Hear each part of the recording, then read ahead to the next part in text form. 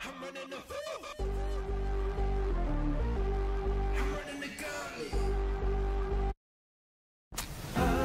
Warrior mentality, rising through the flames, awaken the power held inside of me, harness resilience through the pain. I'm a warrior. Self-bio, sleep on checkmate. Are you kidding? Margaret to the rescue. The blade comes out and he shuts it all down in one fell swoop. Absolutely stomping. Oh, what is that? Haven't even got to the bridge. Oh, backbone. Warrior, I'm a hurricane like Gloria. I won't fail my times now. Rise of glory won't back down. I take the pain and I let it out. On the mountaintop, shout it out. Break away, let me demonstrate my mentality. Activate. Oh, Rampage through the side room. Everybody, massive for Bernard. Catches everybody else. I'm a warrior.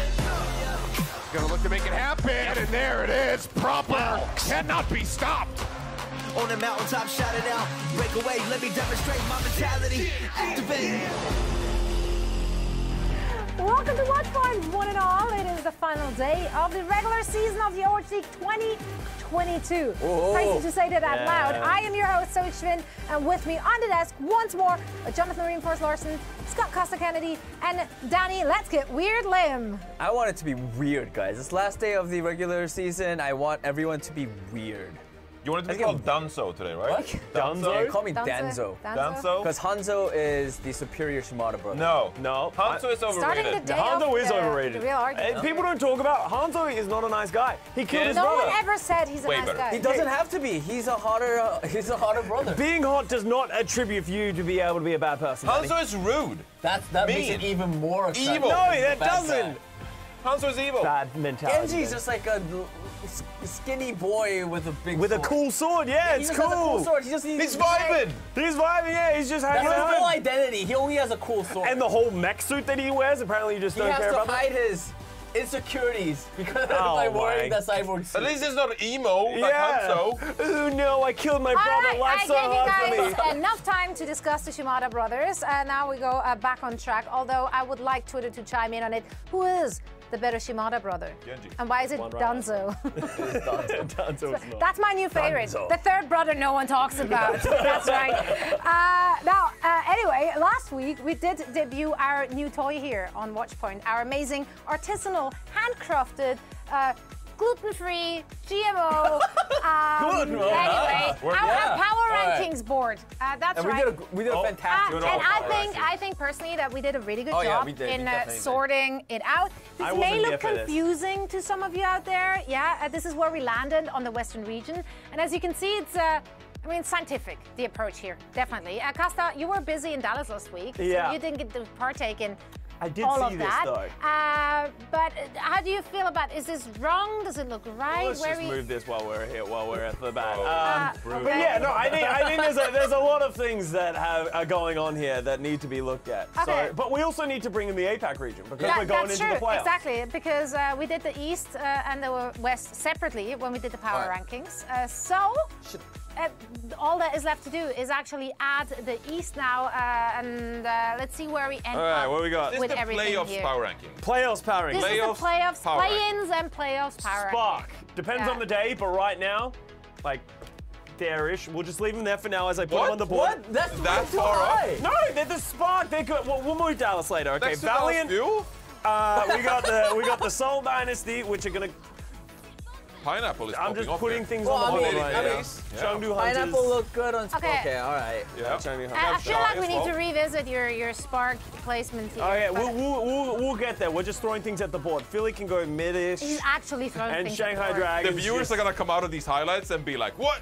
Yeah, Okay, that's- APAC fans, don't get mad at me just yet. Okay, we're working this out. So let's reorder. Okay. All right. Okay, Spark, I don't think they should be right over there. They're not I think- and they're so. but they have a high up and ceiling down. though. They do, but they're.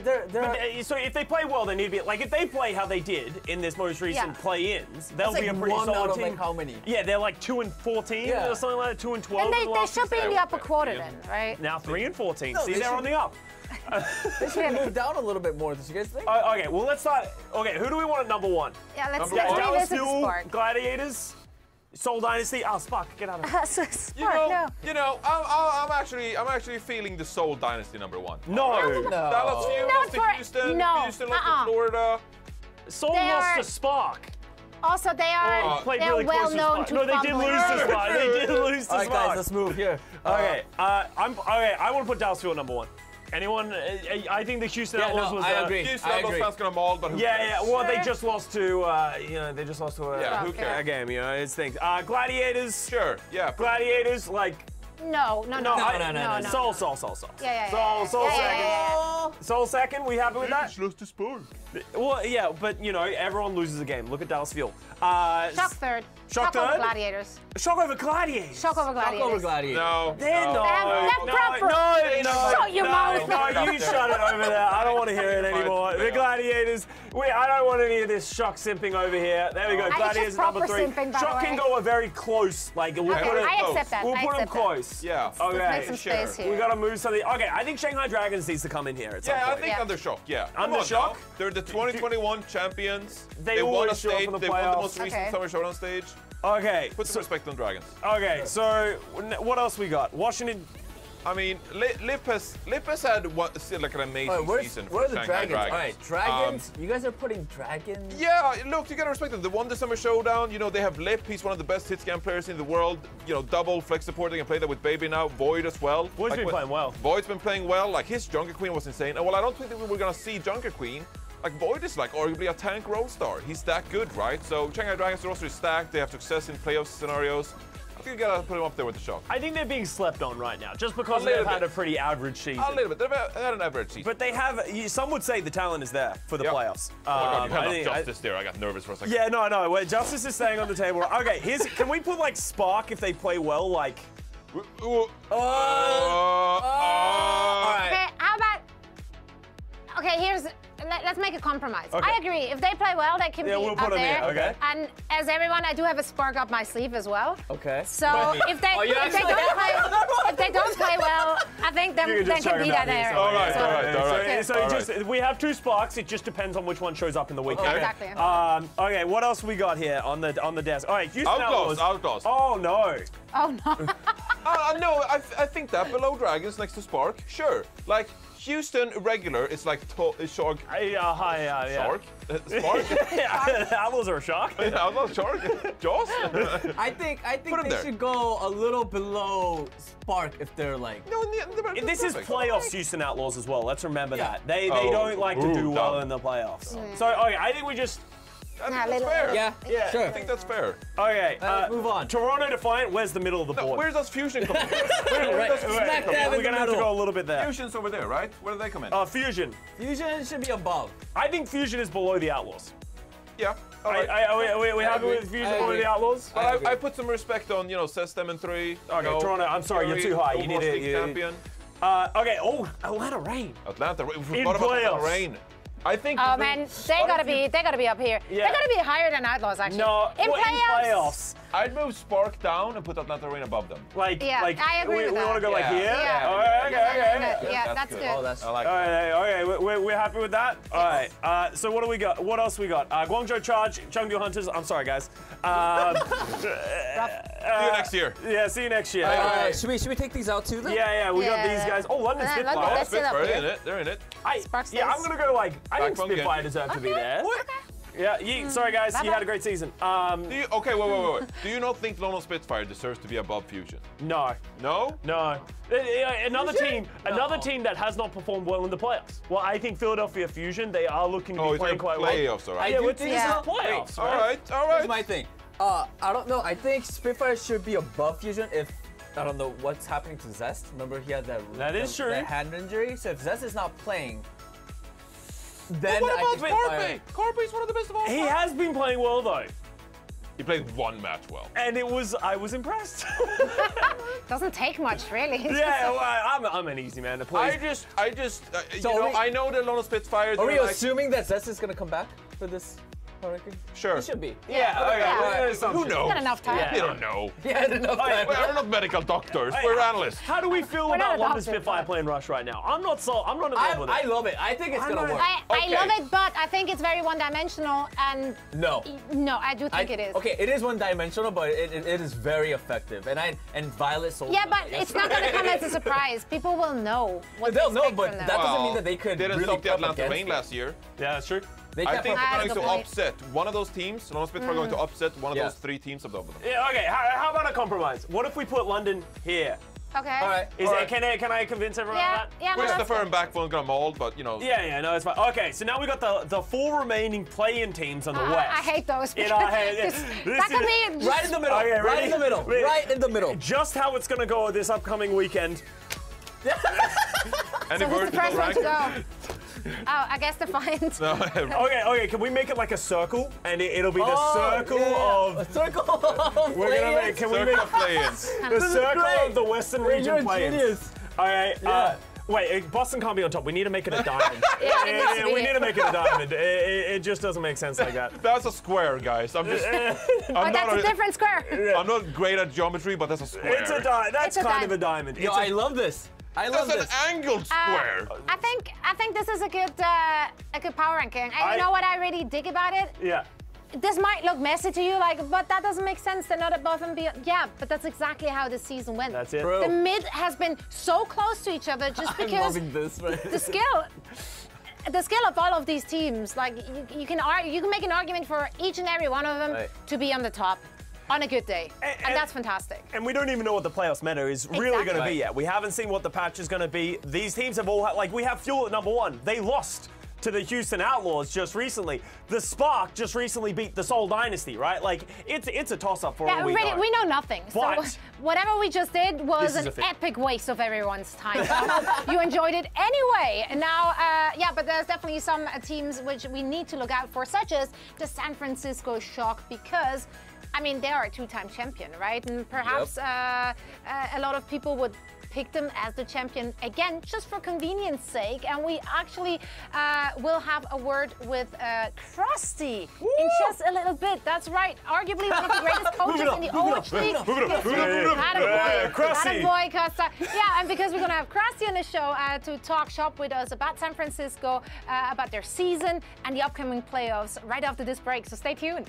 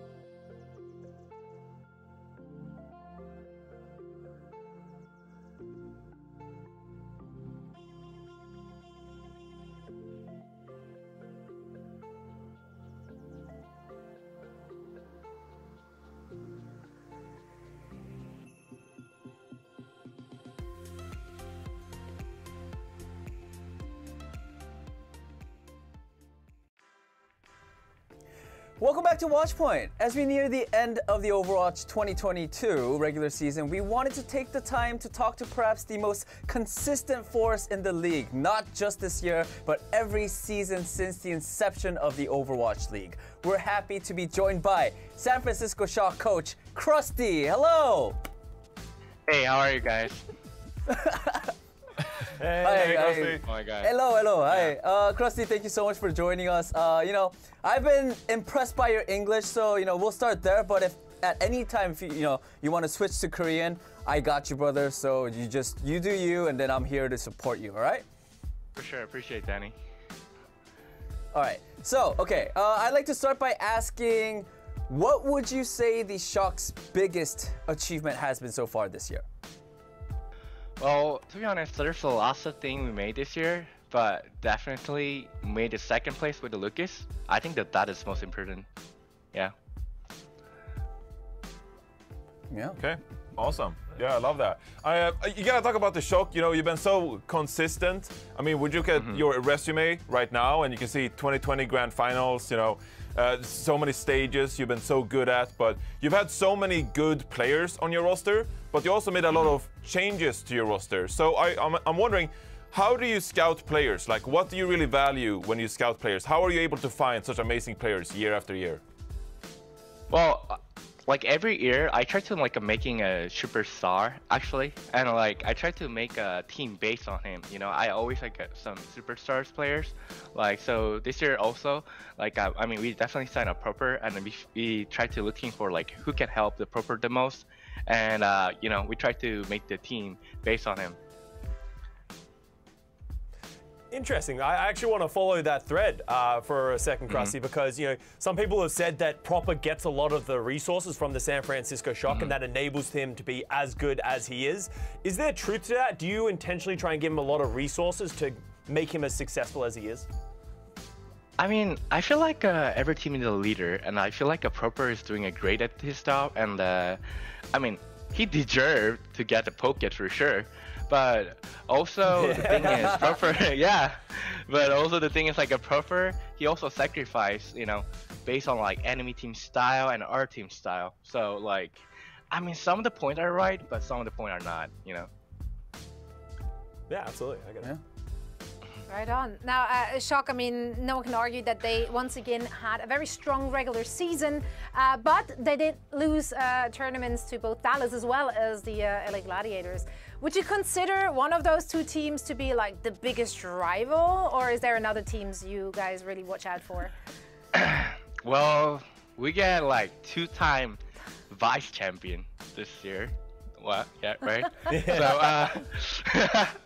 So, I mean, I actually want to make the Gladiator and Dallas those for the league bench. Shock always meet the enemy at the starting and we lose, and we want to lead bench at the next time. Well, this is the time to lead bench, so I want to meet both, to be honest. Dallas and Gladi. Nice. Why not both? Yeah, I love that. The higher seed you get, the more choice you get as well when you pick your opponents, of course. So going into this weekend, you had the opportunity to secure number 2 seed or number 3 seed, number 4 seed. You got the number 2 seed. How important is a higher seed to the San Francisco Shock? Well, for the map priority, and also I think regular season leader is really important for the coaches, because you need to win every meta. You need to win every meta to get the good leader, right? So you need to be flexible, and also the players are. And I mean, so the second stage was really important for me, as for being coaching, and second thing is there's always a first seed curse, so I like our seed right now. Smart. First seed curse. Yeah. All right, Krusty, let's be honest. I mean, we know that the San Francisco Shock is going to go into the grand finals and win it all, and you know that you guys are going to go into the grand finals and win it all as well. Oh. But who is your prediction of, who will you play against? Who do you think is going to be the team that's going to be up against San Francisco Shock in the grand finals? Well, I mean, always would think a high chance we can make Gladi, Shanghai, or Seoul, but I really want to meet the Shanghai Dragons for rivalry.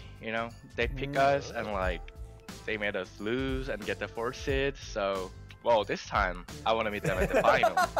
You know.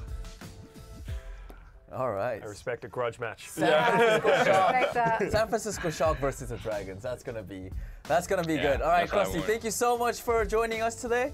And yeah, good luck in the playoffs, and we'll see you in Anaheim. Thank you, Krusty. Thanks, Bye, Krusty. Krusty. See ya. Thank you so much. See you later. Wow, what a force of nature. Back-to-back champions in 2019 and 2020. And they do it with a different roster every year. Like it's actually crazy if you think about it. It's the definition of they can't keep getting away with it, but Yeah. like in a good way. Like Krusty, you know, he hasn't won a Coach of the Year award, but he has been so impressive since, you know, his inception into the league. He's just created roster after roster that, as Johnny said, has just been a dominant force. It was interesting to hear him talk about an individual stylistic player that they like to build around. We haven't really heard that from many coaches, but it makes sense with the way that they're playing the game, the way Proper seems to, you know, be that player for them. They've enabled him to do that. Will that work going into the playoffs? Because it's worked to get the number 2 seed, but they have yet to get that tournament win off of that style. Yeah, I also think it's important to keep in mind, like Jotes, for example. I think a lot of people are going to look at the finals, you know, San Francisco Shock against the Dallas Fuel, and be like, well, this was the end of the line for like trying to enable Proper. But that was a different meta. Like we're evolving. We don't know what the playoff meta is going to be and like what is going to be the most optimal style. Maybe we go into a tank meta and, you know, Kalush could be great. Maybe we go into a support meta and like a, you know, Finn Violet could be an amazing backline. So we don't know what we're getting yet, but they're keeping their eyes, you know, peeled for anything. Maybe it'll be like Pocket Proper. Maybe Kilo will be involved, stuff like that. So the San Francisco Shock in general just have like a really well-rounded roster, and having Proper to enable them in some metas is a great option for them. Yeah. Couldn't agree more. I personally am a big fan of Proper. So yeah, You know. I don't know. That's crazy. That comes out of nowhere. Now we do look forward, of course, to seeing the San Francisco Shock in the playoffs, but we do have to finish out the regular season first. So we have 2 matches remaining on this fine Sunday. Boston will play against Paris, and Houston will face off against Toronto. And we'll get into those games and tell you what you should be watching out for both of those matches right after the short break. We love Krusty.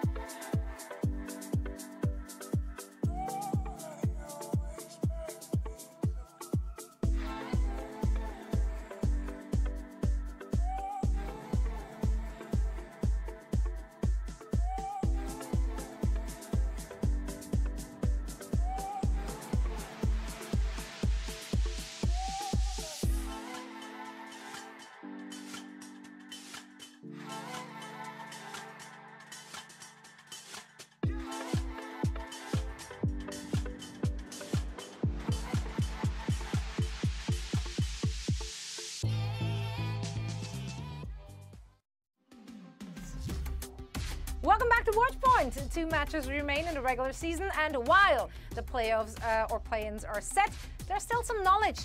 That's right, 2. We can all count to 2. I'm so proud of this desk. It took an entire season, but we got there in the end. First it was just 1, now it's 2. Maybe next season we're gonna count to 3. No. Either way, 2 matches we will see today, and there might still be some knowledge we can gain from both of those matches and about the teams. Yeah. Right. As we finish up the regular season. Boston, they do play Paris, and I think we saw a lot, or heard a lot rather, from Paris assistant coach Faustus yesterday. He shared some great insight with you on the desk. But if we're looking at their opponents today, Boston, what you looking out for, Danny? For me, for Boston, of course, they had a good win yesterday, and I talked to Seeker. Seeker seems to be the Sojourn player for Boston, and I liked his attitude. But I want Same. feel Big my energy. anger, Love that. So I'm trying to channel in my anger right now not for Paris. I mean, but I want to talk about Victoria, because we saw something interesting yesterday where Victoria is usually their hit scan player, but now that they're playing Seeker, he's playing a different role where we used to see Valentine on that Genji. Yesterday we saw Victoria play that Genji for the team, and I honestly think it was pretty good. I don't want to say it was like phenomenal, but it was. I love that we turned that into a stat card. You could have just said like, he never played Genji before, but now he played him. But no, and I was like, but look at those numbers. You don't believe us? Look at that 0. So honestly, like, I'm just, for my curiosity, I just want to see Victoria on that Genji again. Like, can he actually help Seeker, help the team to get that win again once more against Paris Eternal? And I definitely have my eyes set on Victoria's Genji. Yeah, absolutely. I'm curious to see, or know about Victoria's flexibility, because we haven't seen it that much in the league so far throughout this year. And, if you ask me, can Victoria play Genji, I would have been like, sure, I guess, and now here it is. So I want to get more tests to see if it is going to be able to hang with the better teams. And I think against the Paris Eternal, I would love to see him take over the game a little bit more than he did in the last match. Why are you smirking? I think Genji's one of those heroes in Overwatch that like everyone thinks they can play Genji. It's like if a coach was like, "Hey, can you play Genji for us?" Like, absolutely. My Genji is I thought you'd never ask. Yeah, I am great at Genji. All my ranked experience trained me for this day. Flex support, main tank. I can't play Genji. I'm gonna be honest about it. World first to admit ever. I'm garbage at it. Not just bad. I'm like below. Yeah, no. I'm alright. Yeah, I'm excellent. No, you're not alright. I saw your Genji. Like, that is a lie, straight up. Don't tell the people. All right, I take it back. Now, we do have one more match to discuss, actually, and that's going to be officially the last match of the Overwatch League 2022 regular season. That one, I know, right? That one will be fought up between the Toronto Defiant and the Houston Outlaws, and oddly enough, this turned into a bit of a rivalry. I mean, not really, but we got to turn it into a rivalry. Let's turn it into a rivalry right now. Look at this. They have a 2-2 record this season. Whoa. They met 3 times in the playoffs. Whoa! What? I'm pretty sure I heard Dante say on stream that he saw Hisu spit in his cereal. No way! It was crazy. No I can't believe yeah, he did in that. Toronto, it happened. I swear to you. And since then, it's been a grudge match for the ages. That is crazy. Yeah, I know. Yeah. I heard Moby Dick once cut off Jake in traffic. Oh my God! Yeah. In LA traffic? Yeah. That would be the worst thing in the world. Actually, it happens all the time. Yeah, so there's a lot on stake. There's it's a stake, lot of brother. going back and forth. Yeah, that's very meaningful. Apparently, Pelican's pet Pelican took on Jesus' pet goose. Oh God! No, I heard Pelican. They got in a fight. They had to separate the two. Hoppa is a food. Hoppa's a food? Yeah. Hoppa is a food. It's an actual like a fish cake on a stick. Yeah, Pelican doesn't like Hoppa. Oh my God. The food Hoppa, so Hoppa is personally. So Hoppa was attacked by the fact that. Yeah, understandably so. That sounds crazy. Right, so as you can tell, there's clearly a rivalry going on there. Look at these guys. That's to reinforce. Which team, aside from all those rumors, which we definitely did not just make up, no way. For which team is this match more important, would you say? Well, for the Houston Outlaws, you have to expect they're guaranteed a spot going to the playoffs heading into this weekend. I wouldn't be surprised if they were just practicing the upcoming patch or like playing some Kiriko, trying to see if they work. So for the Houston Outlaws, it definitely isn't that important. Maybe that's why they took a loss in the previous one. But for the Toronto Defiant, they're going to the play-ins. This is an important meta and probably an important match for them. Yeah, I mean, this is what they're going to play in the play-ins, right? And they have to excel at this. So if you're able to take down the Houston Outlaws, great. But if Toronto shows up and goes like 0-3, I'm like, Go Boston, I guess. Like, I don't know. Like, Toronto, you got to prove it this time around. You know, this is important stuff. It is. And there's only one way to find out how those matches will go, and that's, of course, by looking at our predictions, because we're right so often. Yeah. So let's take a look at where we're going from these matches. I don't think we're going to agree on all of those. Yeah. Yeah. Any person? Oh, okay. There you go. Oh, This wow. one, though. Yeah. Oh, Go on, Scott. I can't. Think about. take it. I can't Nice. really defend it too much. The Houston Outlaws, they just didn't look good in their first. I genuinely don't think they are as focused on this match as Toronto Defiant is going to be, and I think Toronto Defiant has everything to prove. Oh, so. yeah. Toronto, they look That is thick the other They day. look. They look great. well, I mean, I love the Were aesthetic you of those forced pictures, so into making that's this fine. red? No. He tossed the coin. No, I felt bad for Dante, and I felt bad after, Jesus Goose lost to Pelican. Yeah, it's been rough out there. Either way, I am excited to finish out our season strong. Let's hope for some great matches, and to bring you all the action are, of course, Uber and Mr. X. They're ready to go. Hey guys. Are they? Hi. Hi. Oh, yeah. They only wheel us out on the most important games here, ladies and What's on his gentlemen. mind? They dusted us off. Pushed us out here in front of this game. They got, all right, Mitch and Matt, how about this one? How you guys feel? Paris Eternals on the schedule. We're Yes. there. I am ready to go. Ever since August 14th, I just love Matt, how they're Scott just was like, just okay, like we'll not just going to book bother Matt to in. defend the. Hey, look here. There Lock 'em are in. so many problems with like the pick of the Toronto Defiant in that second game though. Like Scott knows full well that the prophecy dictates that Toronto must be so bone-hurtingly mid that they have to be 12 and 12. And you've upset the the TVA is coming for you, my guy, Yeah. because you've upset the continuum now. Like even suggesting that they might go 13 and 11. Yeah, but sometimes you got to go against I the will grain. say as well with sometimes play-ins, this is I the have season no idea Toronto who's Defiant going say to that win. they're not mid. Do you ever, Matt? They are though. They just are. It's an incontrovertible fact of life. Like it's written in the stars. It's like E, that number that keeps recurring in nature, that governs the growth of everything. Yeah, they have to win to get there, Mitch. Though they're 11 and 12. Oh, they have to win. So Scott's right. Your entire argument. Yeah, see? Oh, yeah, see, Okay, never look, mind. tell you what, we'd like to lay by like 2 seconds for this one now. It's like brutal.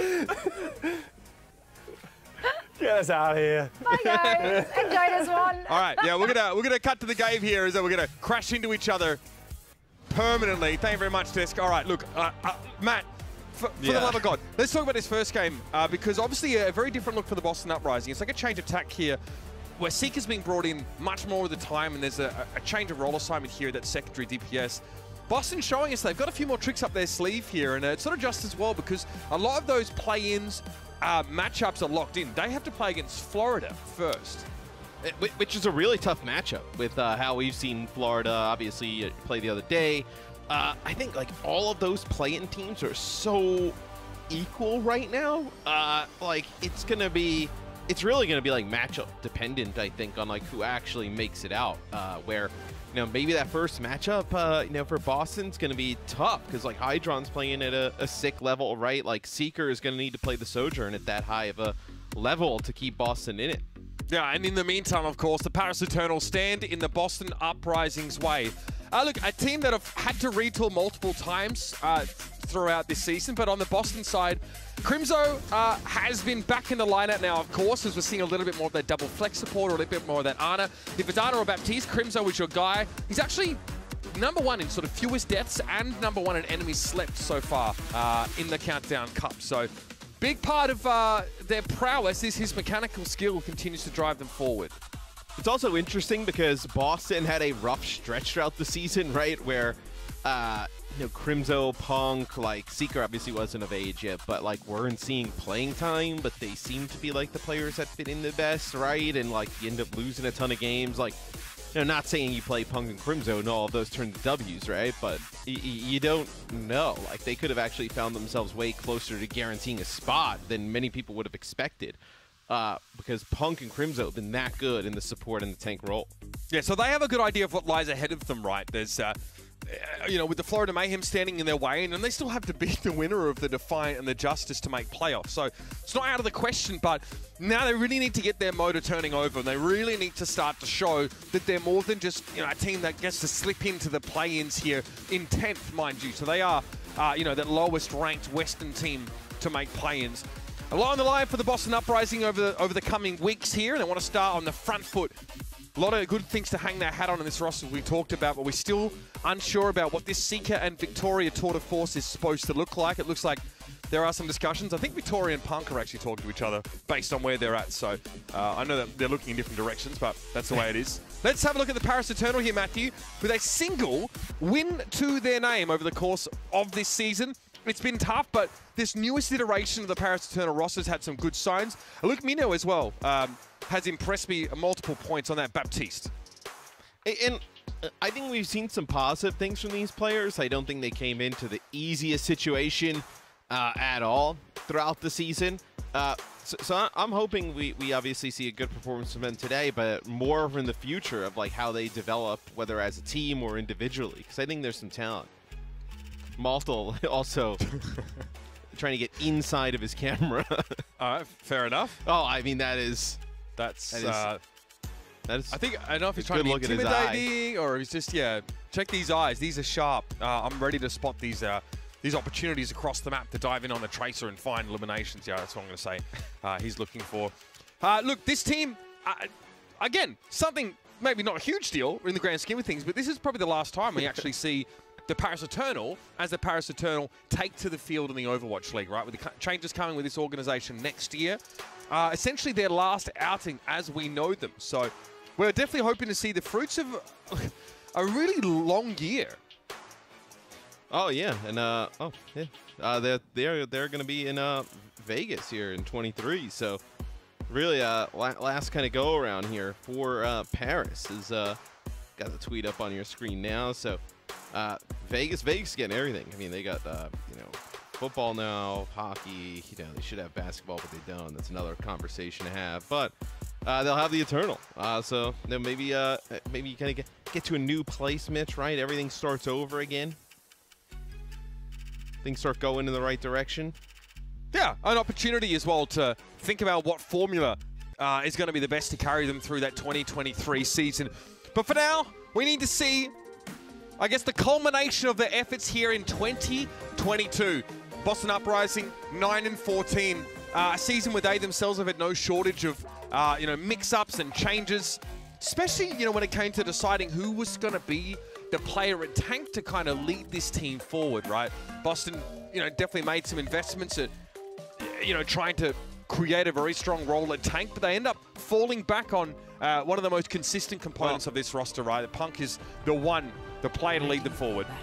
It's kind of crazy. Almost like they went out of their way the entire season to, like, try not to play Punk, even when he was, like playing really well. You know, they trade for Mag, right? You know, they've it's on the roster. They've, you know, just kind of rotated around the circus of tanks, but Punk has always played consistently. So now you have him in here at the end. You've seen your best results. Looking to potentially lead into a victory today. So Victoria hovering over the 76 here. So 76 with the Sojourn in the mix here for the Boston Uprising. That's a lot of damage.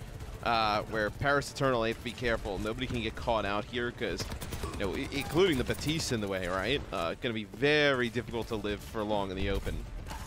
Kind of expecting to see Victoria try and play off angles here or wrap around a little bit. The Eternal, though, really just want to go en masse into the entire lineup of the Boston Uprising here. Maybe deny Victoria the time he needs to get a lot of damage done over the course of the fight.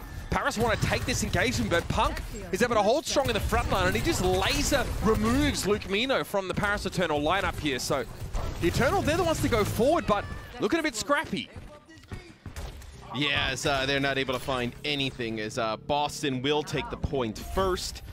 I mean, look, if you try and get aggressive, right, especially even with that Tracer, Punk's got both bubbles to use. He'll get charged up. Just going to be able to just burn players down with the amount of damage they're able to put out. So we'll see Paris just kind of waiting here a second, maybe trying to get that speed back. We're going to amp up, make a play, but you see Boston, they rotate out. They don't even want to take the fight up here. Yeah, again, setting up in such a way to slow the Eternal down, give Victoria a nice little vantage point.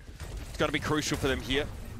And again, they do kind of counter-rotate with the Paris Eternal. The Boston Uprising control the point. They're not really incentivized to take a 5v5 that they're at risk of losing here.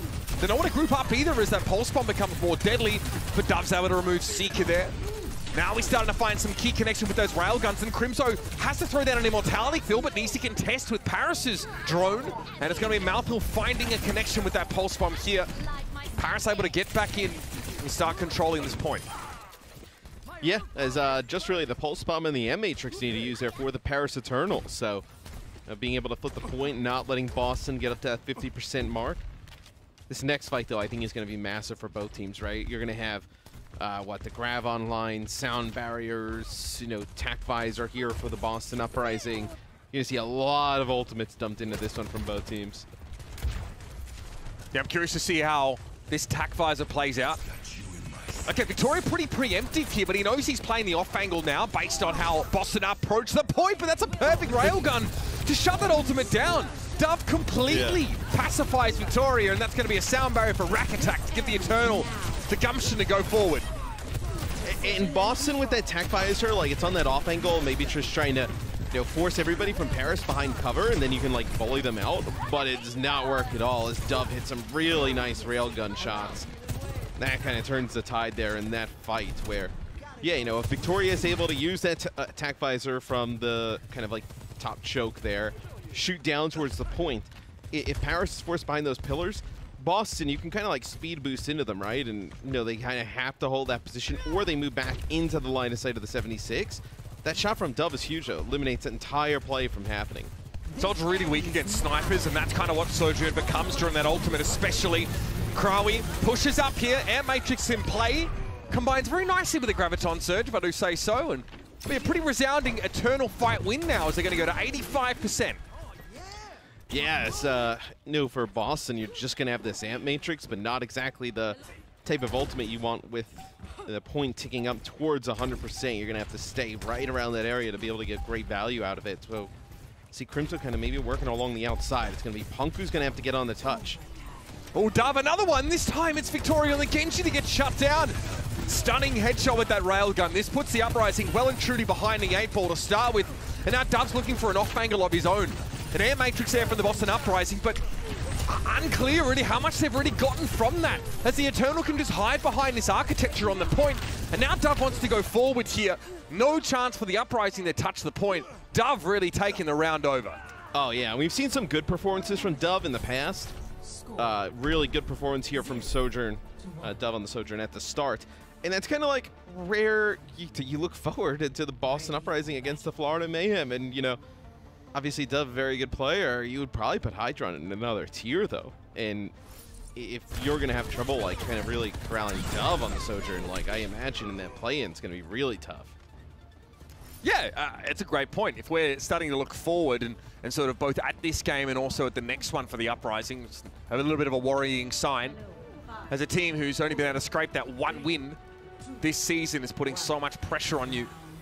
Boston definitely need to shore these things up and use this game as an important test run for what their approach is going to be further down the track. Let's see how this plays out now. So oddly enough, is like this a really terrible matchup for the Boston Uprising in the sense that like if you win against a team that's 1-22, do you really gain like a ton of momentum off of this win, right? But like if you were to lose this game, for instance, like it is such a booming probably going into play-ins that it would seem like a massive L, a huge negative. It'd be like the only thing people talk about going into the week about the team. Where oddly enough, like a decent amount of pressure just because you don't want to lose the Eternal. Yeah, absolutely.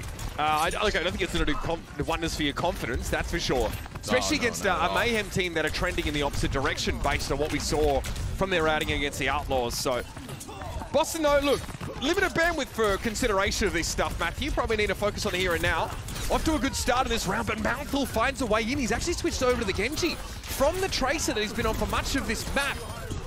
Man, Paris, that's as close to like a neutral fight as you're going to get with like Zarya-based compositions. They just kind of win out some of these individual stoushes.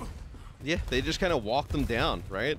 Push them back, Malta able to just, I mean, you saw when he crossed that whole gap in the middle of the map, like wasn't really taking any fire, no pressure on him, was able to get in, get a dash and a kill as he moves away from the Tracer over to the Genji. Is Crimson Co trying to like work their way here towards, but you've already lost your tank, you're gonna have to back up now.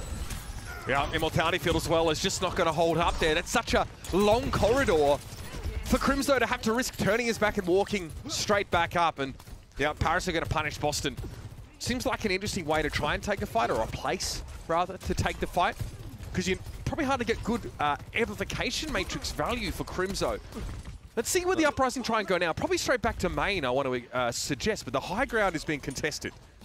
And you're going to have a sound barrier for both of these blades that are going to come out. So Victoria using his, he gets really low. I feel like he knew what was going to be used in response there. Both teams used their sound barriers at the threat of the Dragon Blades. So now let's move on to the next cadre of ultimates. It's going to be a Dove overclock here with Lucamino's Immortality Field having gone down. Crow is going to now use the Graviton Surge, and Seeker looks to get value from his own Amp Matrix. And Amp Disruptor Shot seems to have done the trick as Boston can rotate down to the point. Yeah, as Lucamino uses his Amp Matrix in the fight previously, so Crimzo having that there, being able to shoot it directly towards like that grab, you know, get a line of sight of that. Also, like, once the Amp Matrix went down, if you kind of were paying attention at the time, like, Malta went in trying to make a play for the supports, took a ton of damage. I mean, he went down like 5 HP. Basically was out of the fight for most of the time, just trying to, like, get some healing or health packs. So, big win there for the Boston Uprising, but 75% already for the Eternal. It's like, you just need, like, one fight to go your way, and I feel like you're in a really good spot to steal map number 1. Oh, Victoria. Matt, again at the start of the fight, takes a ton of damage. Dove able to pressure him down with just a charged rail body shot, if I'm not mistaken. He wasn't deflecting at the time, and Paris can quickly flip this back unless Seeker can shut this down. Wasn't looking very likely anyway. Rack Attack will mark the place of his fallen opponent here as we have a flip back for the Eternal. These two teams, dare I say it, very evenly matched. Yeah, that's kind of what I was thinking, is like really back and forth between these teams. I think if you're the Boston Uprising, you're really like, you know, Seeker's got to come alive here, and also like Victoria, like dying early in some of these fights, taking like loads of damage at the front, slowing the team down. So at this point, you're just trying to like, what, maybe farm a Blade, farm an Amp Matrix, and you're looking at last fight terrace where you lost Crimzo. And he had the Amp Matrix, Matt. He was the one that we're going to rely on there just for the extra push to get him over the line. But instead, the Boston Uprising just fall to pieces. They shatter. There's no putting him back together now. The Paris Eternal take the first map in this series as Boston. Shaky is a nice way of putting their outing so far. Shaky is a very nice way. I thought you saw Paris look really good in round number 1. I thought that was really like Dove coming alive on the Sojourn, but you know, this second point, a full-on team effort there from the Paris Eternal. You know, recognizing what the Boston Uprising were trying to do at the end there, build for that Amp Matrix, collapse onto Crimzo, prevent him from even getting it off. All right, Paris, good looks for them so far. Dove definitely been on fire. He has a great map. Everyone combining for a good result for the Eternal. Let's see if they can extend this lead or if Boston have a little bit more up this lead.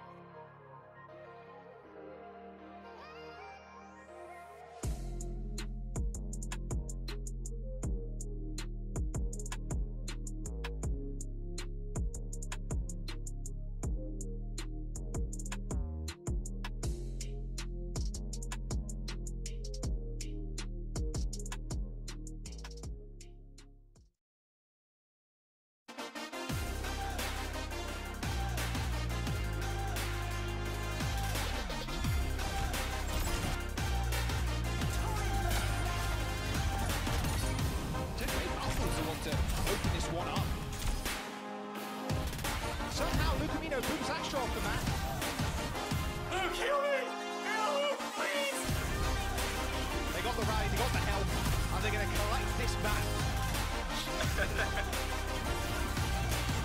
It's whapping it with a double pulse. Yeah, look at that dart here, the old skewed happy. But it's just done away. Hit it. Here's Eternal Fighting.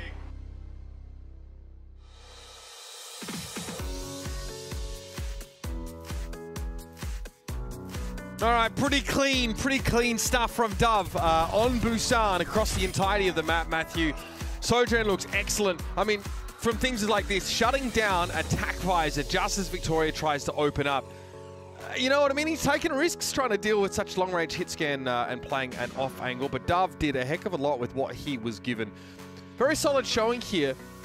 Neither team really, there weren't that many fights. There's actually a lot of back and forth, a lot of posturing in this particular matchup. And then people just sort of kind of getting soloed out there as the sort of the two masses of five trying to sort of the entire map was like one long game of Coliseo at the start where everybody just postures for position. San Francisco versus Washington-esque Coliseo. I will say a lot of the Genjis, Genjis get hammered there, right? Like, I mean, both Victoria and Malthul are just like 5 HP at the start of each of these fights. Yeah, and I think that's probably just the nature of like playing the Genji into like the BAP and things like that, right? And trying to go in and, you know, make plays, especially if your Zarya doesn't have bubbles for you. I think as we go into King's Row, which is map number 2, I think maybe like Punk pulls out some like Sigma type stuff, but Zarya, D.Va, just seem to be so strong in terms of the tanks right now that like, and Sojourn just seems to be so dominant, whether it's, Overwatch League, whether it's the live game, right? Like, where if you're Sojourn, if you're the Paris Eternal, like Dove is like playing how he played in map number 1, you have a excellent chance to win this series. Especially because, I mean, Dove's going to have the opportunity to play just like that for the entirety of the series. It's Every not like map, he's on it's not like he's not on some niche hero that just gets rotated in on a particular map. Sojourn is such a mainstay for so many teams right now. Good to say that Genji fills a similar role. I guess, we probably wondered like what Malthul would be able to do on the Genji. Normally we'd sort of seen him on the Tracer, and now a lot of teams are starting to move away from that. And Malthul, obviously, there have definitely been a few matchups where Malthul struggled to hit the backline hard enough. Definitely dealing with like elite Zens and other supports. Very, very difficult for him in some of these series to really rack up the numbers. But maybe the Genji represents an opportunity for him to start to stack those bodies up a little bit. But the Uprising on defense here, no surprises with their composition. I know we talked about Crimzo's Arn at the start of the game, but it's very much a Lucio Baptiste meta right now. And I think for both of these teams, I think what you've seen with the league right now, this seems to be, really it's just the Zarya, the Lucio, and the BAP seems to be the consistent things with the meta. Sojourn, I would say, has played most of the time with it, and they'd kind of just throw your flanker in there, right? Sombra, Genji, Tracer, Reaper, like anybody in that kind of world. It just seems like the combination of the Lucio's speed and the mobility to get the Zarya in place with the Baptiste able to stay alive for a long time is really impactful. And I mean, that is not the start you want if you're the Boston Uprising, as it's Dove getting another first pick. This is what I'm saying about Malthul. He's had problems trying to do exactly that. Crimzo just in the 1-to-1, able to win that out. Albeit, I mean, looked a bit fortunate from Malthul's POV, but hard to say. Crimzo gets yet another one there, and Paris looked like they'd be starting to open things up after that Dove pick, but no. So, dude, like the BAP Immortality Field, the Regenerative Burst, that doesn't even take into account healing, getting from another support. It is so difficult to take out the Baptiste. Like, the burst is incredibly difficult as a Genji.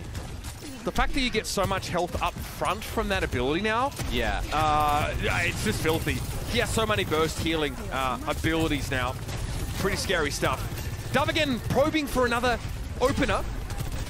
Hoping to use the statue here as vantage, but he doesn't find it, and no one on the rest of his team does either. So Krawi at least getting punked for his trouble, and maybe there's a chance to pressure a spawn advantage here, but Victoria now just lighting them up. Nah, Victoria cleaning up, and they've had, you can tell Paris, they're having a really difficult time, like getting Punk away from that statue area. He's already at the grab to Krawi's 68%, as he's been able to get extremely charged up, whether it's, bubbles on himself or protecting his supports. And just so tanky, really not able to dislodge him from the statue area. You see he's able to cut off the left and the right. Dove with another first pick, though. Graviton Surge here from Punk. This should even the scale somewhat, but Malthus able to find Seeker. So despite that huge Zarya ultimate here, the Uprising are going to lose this fight.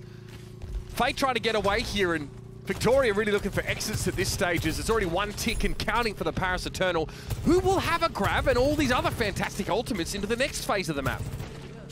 Yeah, now it looks like, is Boston trying to challenge this? You still have Victoria there. He's got a blade, and they're going to sound barrier. And they're going to force ultimates here. The Eternal have so much to work with, and Paris obliged.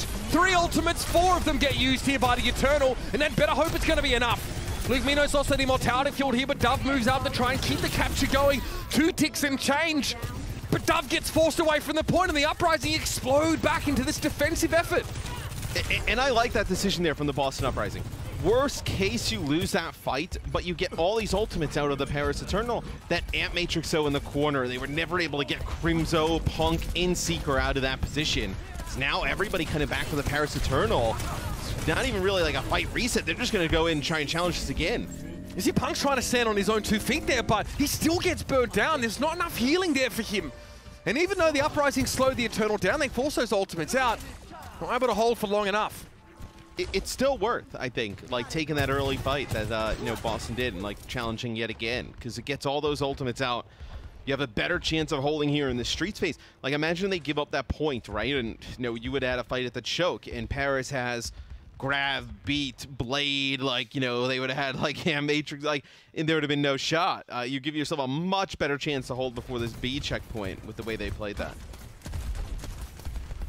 Plenty of time to build up. Their next set of ultimates. Faith shuts Mouthful down again. He is cut down on his way to the back line. Faith far from done, though. Really the fixer when it comes to Brig. Mercy, Lucio. Kind of does it all. And now it will be another occasion on which the Eternal are bundled out of this part of the map. So, I don't know what you have to do if you're like Maltha to be able to stay alive, right? So every time he goes in, tries to make a play, yeah, whether it's Faith, Crimzo, some help from Seeker there, just really difficult on Maltha to really make anything happen here on the Genji, where you gotta maybe eventually switch off. Maltha will try to stand his ground here against Victoria's Blade. It'll be the sound barrier for the Paris Eternal now. Graviton Surge there. Punk lets that one go. Victoria trying to capitalize. Luke Mino, yeah, stuck in the corner. No chance of escape. And again, Paris are deflected.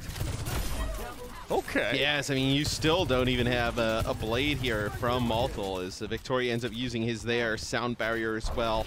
Beats from both sides. So Cry maybe with this grab. So grab, with the overclock, disruptor shot from the Sojourn, and then the overclock, being able to just do loads damage through it. That's a possibility here. And then you can save that blade for the final fight before checkpoint B is Boston. You see they're backing up. Oh! They're looking for that early grab, I guess, but the Boston Uprising were ready for it. They also have an immortality field around the corner, Matt. So Paris can't get rid of it. That grab gets completely stuffed. Yeah, so what happens is they kind of back up, and Paris thinks that they can run in and grab, kind of chase them out. And Crimzo drops an Ant Matrix right on the corner. So when Crawley goes up and uses the grab, just gets deleted there by all the damage coming through that Ant Matrix. Paris are in trouble now. 52 seconds left in the round, and a Dragon Blade to hang their hats on. Malthal better make it happen. He's looking to go in, and that's basically how things have gone for him for this entire series. Sad but true, as the Paris Eternal can only ride the thin end of the blade to victory there, and it's just not enough. Yeah, what do you do here? If you're the Paris Eternal, right? You're having a difficult time getting through this choke. 30 seconds on the clock. You're really down nothing to work with. I think you really got to consider maybe this composition going into that next half. Is the Genji something you want to, keep going with? You can maybe even try the Tracer. Malthal diving, gets a bubble. So this time doesn't die on his way to the back line. Punk, Graviton Surge here. Your win condition, Malthal, is to deflect it. Well, better up next time. He does have the deflect, but it's a little too late. And Punk's able to burn him down. Fate looking a little bit low there, but the Immortality Field really helping Boston stay in this. The Immortality Field down. Punk gets Luke Mino now as well. Dove has to come alive in a big way to get Paris to keep moving. Rack Attack, Sound Barrier does come up with good timing, but Seeker has the perfect vantage in that fight just to ruin the Eternal. And he absolutely delivers in that regard. Paris are going to be stopped midway through the map. Very unconvincing attack. Yeah, it was not great. Even with Dove being able to get some first picks, really just on that point A, not able to get it right away, not able to capitalize, right? Like, what was it, the first or second fight? Dove gets an early pick, and everything kind of falls apart. I think Crimzo actually makes some big plays, being able to take out Malthal and whatnot. But you've got to capitalize on those, and then I think as well, like, if you're not getting value out of the Genji, you got to consider going to something else. What's it going to be? I mean, I'll be honest with you. We've seen them play the Tracer a bit. But, I mean, yeah. It's tough, right? Against Baptiste, Genji's typically been better always, like, on King's Row because of the high ground, right? Being able to access that high ground. So, like, you may feel like you need the Genji to be able to go up there and try and challenge and make those plays. So, Boston, we'll see what they decide to do on offense. Few interesting things they can pull out, but still some time. So, Paris on defense. Pretty much standard from what we've seen thus far from teams. Yeah. Paris here know that they really need to get off to a great start here defensively. I wonder, yeah, do we see Boston maybe try and like avoid the Zarya? What is Punk Winston? That would be a that would be quite a sight, I must say. Obviously, we saw Itzel for the most part on this team take that roll up. Punk, though, has shown he's more than up to the challenge, though, of demonstrating a wide and deep hero pool. No, Seeker on the Sojourn again. Yeah. I think you just want that Zarya for like the second stage of the map as well.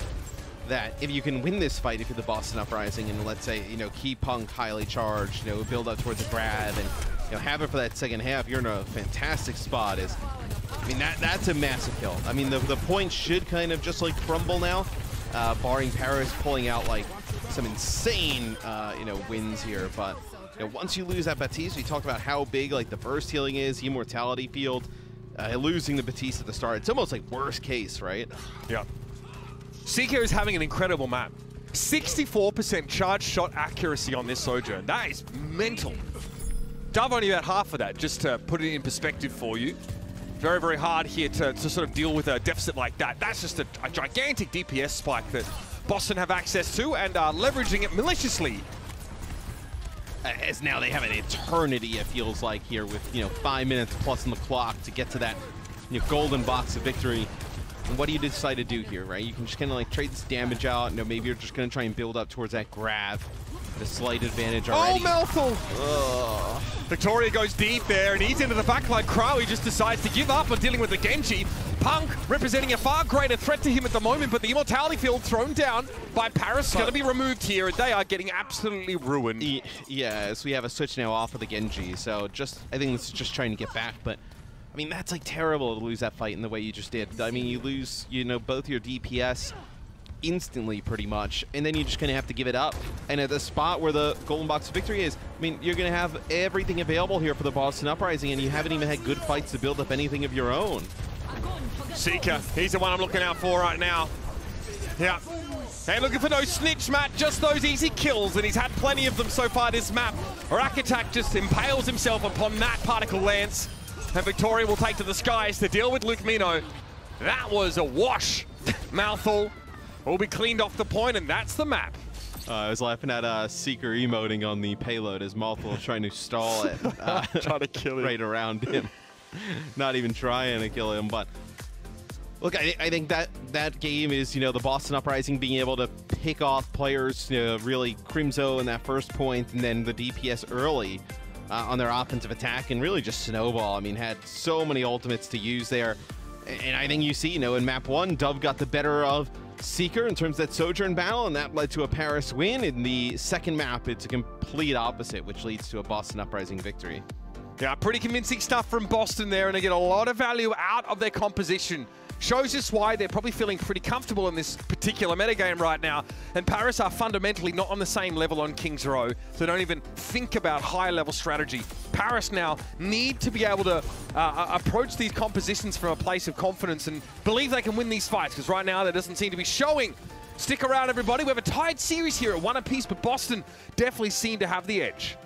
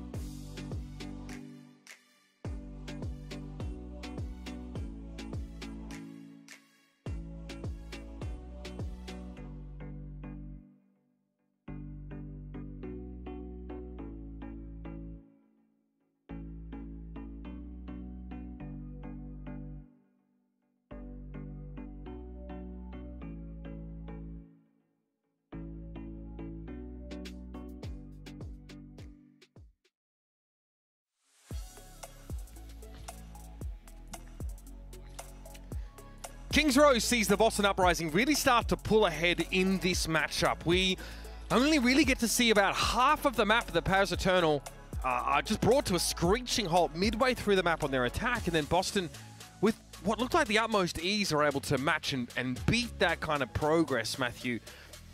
Paris, again, really clutching it, trying to find ways to put real pressure on this Boston team who seems to get to do whatever they like. And you're just like, what happened with the Boston Uprising in like map number 1? Like, were they just like off a little bit? Was it a little bit of fluke? Or like, are we in for like an actual like close like series? Because that's kind of what it looked like here at the start. That, you know, with the way Dove was playing today and the rest of the Paris Eternal, that this is one that could go the difference. Maybe they could even steal. But what we just saw on Kings Row was not exactly that. It was just really kind of like one-sided there from the Boston Uprising. And I think if you were the Paris Eternal, like, how can you get Malthal in positions to try and make plays without him being like extremely weak, almost to the point of death, like before he gets in those positions? Probably worth also pointing out that this match so far has been decided by Sojourns being very powerful on the first couple of maps. First was Dove. A veritable highlight reel for Dove on that Busan map, and then Seeker's the one that really takes center stage in a big way. A lot of flashiness coming from that Sojourn play, but the sheer volume as well as of eliminations and damage done in general has also been quite a big factor. Paris, not going to change anything up here on defense. And this may be a better map for Malthal on the Genji, because we were talking a little bit in the break, like maybe it's just kind of like the pathing, right? And, you know, just taking like loads of damage, whether it be from the Sojourn or the Batiste on the opposite side before even getting in position to really make a high impact play, where there's a lot of open space here on this map, right? So a lot of different routes you could possibly use here is, let's see, Rack Attack getting on the high ground, maybe in a position to boot these players down. Okay, so nice. Paris Quite nice. Really want to play very close. The Zarya positioning here is nice. Rack Attack. We'll still need to respect what Boston can do here, because we already have the Victoria Genji drop to the cart, which will start moving. Rack, please. Okay, he's done well. Surfing off the off the rooftop, but he'll be healed up in no time. That's not an issue. Yeah, well, this again, take a fight close to the enemy spawn and guarantee yourself another one a little bit further down the track here, I guess, is Paris' plan, because I mean, they posture aggressively. None of that really manifests in their play, though. They get run over. Rack Attack, though, getting involved, finding Crimzo is important. Yeah, and I don't think they probably expected Punk to, like, you know, to Zarya jump and boost himself up to the high ground. Probably a lot of damage that they didn't expect coming through there. Up on that high ground area where Punk gets up there, he's, like, pretty charged, you know, 70, 80%, and he's able to take out the Genji rather fast. So Paris will get at least one more fight here before the payload would hit this second checkpoint. So we'll see if they're able to kind of like make it out and make a play before, as they've already used one bubble here, the Paris Eternal. Gonna have to wait a little bit here. Yeah, you see, even they force out the Immortality field for players taking so much damage. Well, just to keep Malthal alive, Matthew. He got a bubble as well, so it's not like he's not getting defensive, you know, utility. He's just getting blown up. Good focus from Boston to make sure that that Genji can't get the job done. Punk here has to respect Krawi, but Krawi is in between Punk and the rest of the Uprising and just gets shot in the back. Punk able to stay alive here, doing very well to juggle this aggression. Damn, that's a good look. The boy's on his home turf, my guy. Jeez. Yeah, I mean, that's pretty clean there from Punk, as Crimzo will escort the payload in, take that A checkpoint, as Punk, he's pushed up, and that is a bit too far, as Paris, they get all that front spawn, and they push right out, and they're like, hey, we can't get bullied that bad, right? They end up taking out Punk, so he actually loses all that energy, which is quite big. A little frustrating there to lose that as Punk, but there's a Graviton Surge here. Again, getting Paris off the high ground is kind of annoying in this position. Krawi, I like this, all right? Start the fight off here on the right foot, come forward. They've lost Dove somehow, though. Just shouldn't be happening. Krawi is the one that grabs. He stays alive to the sound barrier, going to keep him in the fight, and here's Malthal. Feels like he's just joined us now in the land of the living. Can't say the same for his two victims as he finds both the Zarya and the Genji. The Lucio, Yeah, he's able to get 2 with that blade. A lot used there, though, by the Paris Eternal, man. Ant Matrix, Beat, Grab, Blade. I mean, Boston, they're going to come back. I mean, they're going to have, you know, you're not even going to have to use everything here. I mean, you know they have no beat. You think, hey, you know, we can get, you know, even if it's 1 here with a grab, like, do you even need to invest anything else? Punk double bubbling himself here, as he's definitely the main target for the Paris Eternal. And they don't have to invest anything else into this fight. They can hold on to that blade, they can hold on to the Ant Matrix. In Paris, because the fight's in so fast, there's no opportunity for them to even like build up towards anything, right? So you're looking at an opportunity where Boston, they can actually kind of snowball through this second part of the map. Yeah, 2 fights with ult advantage seems pretty sweet for the Uprising, and that might be all they need to actually get into this last phase of the map here. Saw how far forward Punk wanted to push. The high ground absolutely under control of the Uprising here. Paris have to move through a choke. Oh, they're not. They're not coming out of that room. They're going to have to take to the low ground here and try and wrap around, but they're still going to be within Seeker's purview. Yep, Balthal, well, eats that one. He says, okay, I guess I'll just meet my maker. No worries. And Victoria, get this sushi chef on here. And that's kind of the snowball, right? You use so many ultimates there for that first defense. Maybe they felt they need to because they kind of felt everything kind of like falling apart and they needed to stop, but you know, you end up losing 2 fights relatively easily there, and now they get the second checkpoint as they march down the map. And again, now what they're running up against. Okay, Paris are starting to build up some of those ultimates, but still nothing that a well-placed immortality field can't interrupt. Krawi needed the sound barrier of Rack Attack there, I think, to sort of allow the Eternal to win that previous fight, plus Mouthful's Blade, so this will buy the Eternal some time, but it's not going to translate into a fight win. It's not going to translate into more free ult charge. Yeah, so just kind of like delays a little bit here. You know, that Ant Matrix up on the high ground, but I mean, if you're the Boston Uprising, what do you do here? I mean, you're going to have another grab here, so Punk, because you're actually able to put down so much damage and live a little bit longer in these fights, you're going to have another grab here before Paris gets one. And you have this beat to use if you want to just get aggressive and just kind of like run them down with sound barrier. Pretty patient stuff here from Punk. He doesn't want to give up this high ground too easily. In fact, he'd rather snarl Crowy up inside this grab. Sound barrier comes down and it's not enough. Oh, that's got to feel terrible for Rack Attack. He still loses the majority of his team to that grab on the high ground.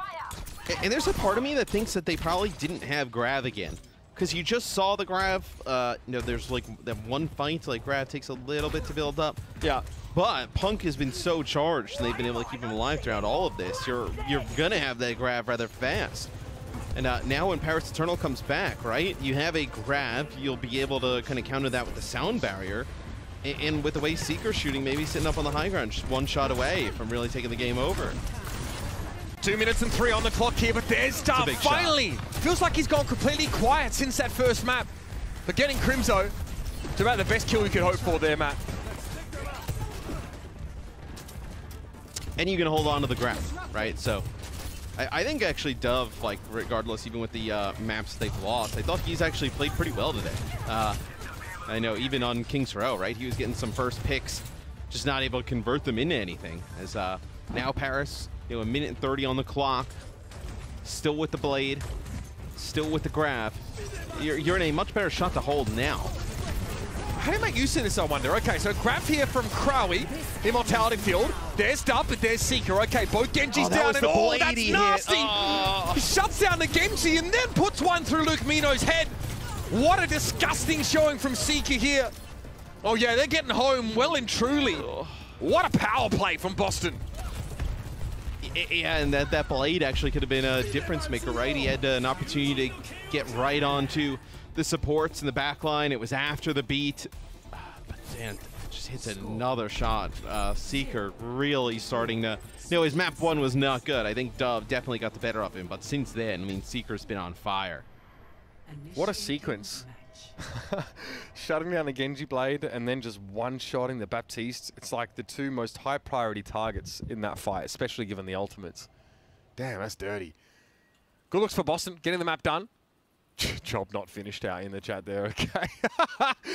These 2 teams, obviously, again, trying to enjoy themselves a little bit.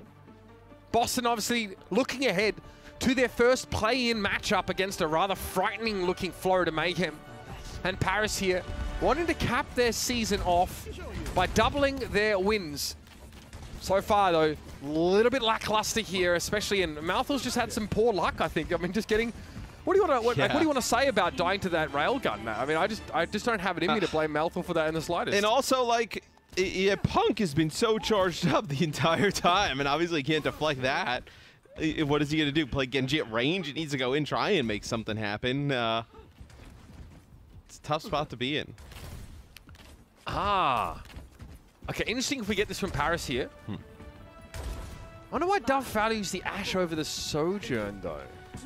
This may be just to come out of the spawn here with, like, the Ashe with the Mercy pocket. Well, that's a missed opportunity. Damage down, yeah. The dynamite goes off and no one's there to be the dynamite by on the high ground, right, would have at least, you know, gotten one bubble out, maybe the regenerative burst, right? You could have gotten some of the cooldowns out, and maybe you could have attacked that, but not able to connect. Now you're in this kind of like awkward dance here. Victoria is the one that will contest here, so he'll need bubbles. Losing Crimzo to Dove, though, means that this spawn camp is going to go about as well for Boston as it did for Paris. Maybe worse. Yeah. I mean, it actually went probably better for Paris. Lasted a little bit longer. It's Dove opens things up with a pick. Is that time they, you know, Malthus ends up living. They give him the Zarya bubble. He gets to the high ground, gets out with his life as Victoria trying to contest the payload. It was in a really tough spot. Someone had to do it, though. No point standing out there in the high ground if the cart just sails on by you. Victoria challenging Malthus here, who is in trouble. Gets a bubble, though, from Krawi. Good awareness, but Punk has the high ground control, and Malthus can't escape. Good work by Crimzo, weaving in those healing grenades with the shots. Yeah, there's only so much you can do to try and, you know, you give the Genji the Zarya bubble. You know, you got an immortality field if necessary, right? But it's only so much you can do to try and keep him up, especially as the Zarya starts to chase down with that extra damage. As you know, Punk with a bubble takes a few shots there and then just backs up. Yeah, Malthus, he dashes. He's at low health. He gets a bubble, but still, the fact that he can't get away there is pretty scary. Genji on the back foot. Doesn't feel fun to play at all. I mean, Victoria's constantly challenging Malthus, saying, all right, I'm gonna dash through you. I'm gonna try and hit you with some shurikens, make it hard for you to do your job. Krawi disintegrates there. 2 air matrices go up, but one a little bit better position than the other, I'd say. I mean, you have that high ground advantage, right? I mean, it's just kind of like the defensive nature of the map. I mean, you would love to be able to use it more on the high ground rather than that, you know, kind of blind corner you have to turn. Yeah, no doubt about that. Really hard for Paris to find a way to pin Boston down inside the range of the Amp Matrix. So, 1 minute, 37 seconds left here. And Paris no closer to really finding an answer. Outside of Dove finding a miracle. Pick here, this could be rough. Krawi, how many bubbles you got, sir? All right, one down. Dove removed by Victoria before the sound barrier comes in for rack attack. That's so demoralizing. Again, it's another beat that can't quite come in time to save one of his teammates. The blades come out, Malthus finds one without having to give up his life, but Victoria is able to outdo him in that regard. And Boston still feet firmly planted on this defensive endeavor. But you have an opportunity here for the Paris Eternal. You're going to have your Graviton Surge walking in there. They have nothing to use to defend against this. Really just the Immortality field at that point, which you think you're able to take that out. Punk's probably going to save some bubbles to be able to live on through it. So, you know, potentially an opportunity here for the Paris Eternal to take checkpoint A. Here's the man of the moment, Krawi. Can he make the difference? He tries to circumvent Punk and... Okay, grab comes in. Immortality field removed instantly. That's lovely from Paris. Great execution. The card not moving through that fight, though, so there might be a chance for Boston to rush and get here in time. So what I like there is that Paris uses the speed boost. They get right up in Punk's grill, and they basically force him to use those Zarya bubbles before the grab comes down, and they know they have nothing else to live through it. But you lose Krawi at the end. He's got to switch to D.Va to come back, and you're going to have another fight. And Matrix there. Little hard to LOS, but Victoria, no fear. Dove gets him with a deflect, if I'm not mistaken now. The Immortality Field going to help keep him up. It's still dicey stuff, though. Look how low the Eternal are. They're able to get rid of Crimzo, though. But Seeker and Victoria strike back just as quickly. And without rack attack, Paris are running out of options to 2 versus 2 on the cart now. Victoria into the deflect. Krawi desuited, can't do too much, and Malthal on his own. Last Samurai. And it's not enough. The Boston Uprising put Paris in that red dirt. Oh, it's no, if you have Cry alive there, where he ends up dying really at the end of that, last second fight, so to speak, and he has to come back on the Diva. If he lives on that Zarya there, you probably walk that in, and we're still playing that game. But that last exit kill just so impactful. 17 final blows for 5 deaths for Punk in that map, and 16 for Victoria. Really good showing from Boston, and now it's the Zarya that takes the 4. Another great look. And for Paris Eternal, again, it's much the same woes they've suffered so far. When they get the execution right, at the end of that round, the cart's not close enough to the checkpoint for them to convert that into a take. And winning multiple fights in a row is something Paris are just not able to do so far this series. Boston Uprising looking to put the finishing touches on this one, as Paris will continue to tread water and search for an answer.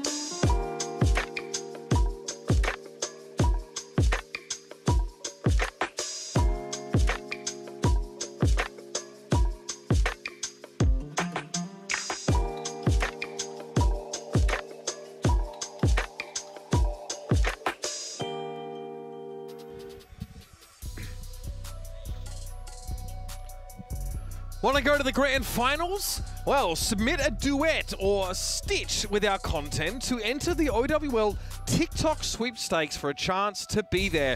Head to our website or visit the Overwatch League TikTok for more info. You know what that is, Matt? TikTok, yeah. Yeah. I know. Yeah, Bren's got one. I know a bunch of people got one. I don't have one, but I hear it's awesome. Yeah, it's pretty lit. Many hours of my day just get I sacrificed. can't do more to social media. I am social media'd. What do you mean? You don't do any I'm social at media? the limit of my All you do is social tweet media about the New consumption. York Giants. That is the only thing you do. What do you mean? No. more. So, no God. more. all right, you heard it, ladies and gentlemen. Matt has done his dash for the social media. Just unfollow him and be done with it. But check that out if you want a chance to beat the grand finals. Don't do that. Man, I mean, international LAN event. That's what I'm talking about, baby. I'm looking forward to that. We'll, again, to follow off of the success we've had at some awesome live events this year. Great to move away from domestic and have everyone there. Fingers crossed now as we head into this match. Of course, 3 maps are down. And maybe the spirits of the Eternal are as well, because they really struggled to find a rhythm over the last 2 maps. Bro, like, yeah, where is the map 1 Paris Eternal? Like, they looked really solid. I think it's like once the game is like sped up a bit, I think that's when things fell apart. Because remember how we were talking about like how slow that map 1 was, right? Yeah. It was a lot of like, posturing, kind of like exchanging some long-range shots, not a lot of like kills, like really just like a game of positioning where I think as soon as we kind of got past that and it's like, all right, everybody moving at 1,000 miles an hour, that's when things have fallen apart for Paris. Is not great for them. We're going into push. I mean, non-stop action push. Yeah, maybe a chance for Paris to find their footing a little bit more. Maybe it's, in terms of that Oldham economy, it's still going to be a persistent factor like it is on sort of escort maps in general. I bring this up because Paris looked really solid on control. That was where I really liked the looks from them, just trying to take the fight constantly to Boston. They'll have opportunities to do that now here as well, but Boston looking much more coordinated. They're getting a lot more success out of Victoria on the Genji as well, so if we get that again, like I'm definitely backing Victoria if I had to choose a Genji who's having higher impact in this particular matchup. But you don't need the Genji on this map. So if you don't want to play the Genji, you don't have to here. If you're Paris, you can actually play that Tracer, which I think we've seen better stuff from Mulple when he's playing the Tracer. So looks to be what he's kind of hovering here from the onset. And I wonder if Boston has an idea on that because, coming out with the 76 in the Sojourn, it's a bit better of a comp against the Tracer versus like, playing this like almost like double. Sojourn's not really hit scan, but kind of like occupies that space. But playing 2 of those against a Genji, like that's typically where the Genji would thrive. All right, neutral fight here. Seeker strikes first though, and he finds again the perfect bloody target. Victoria's able to play again an off angle here, and it's just too much for Paris. They just crumble under this kind of pressure.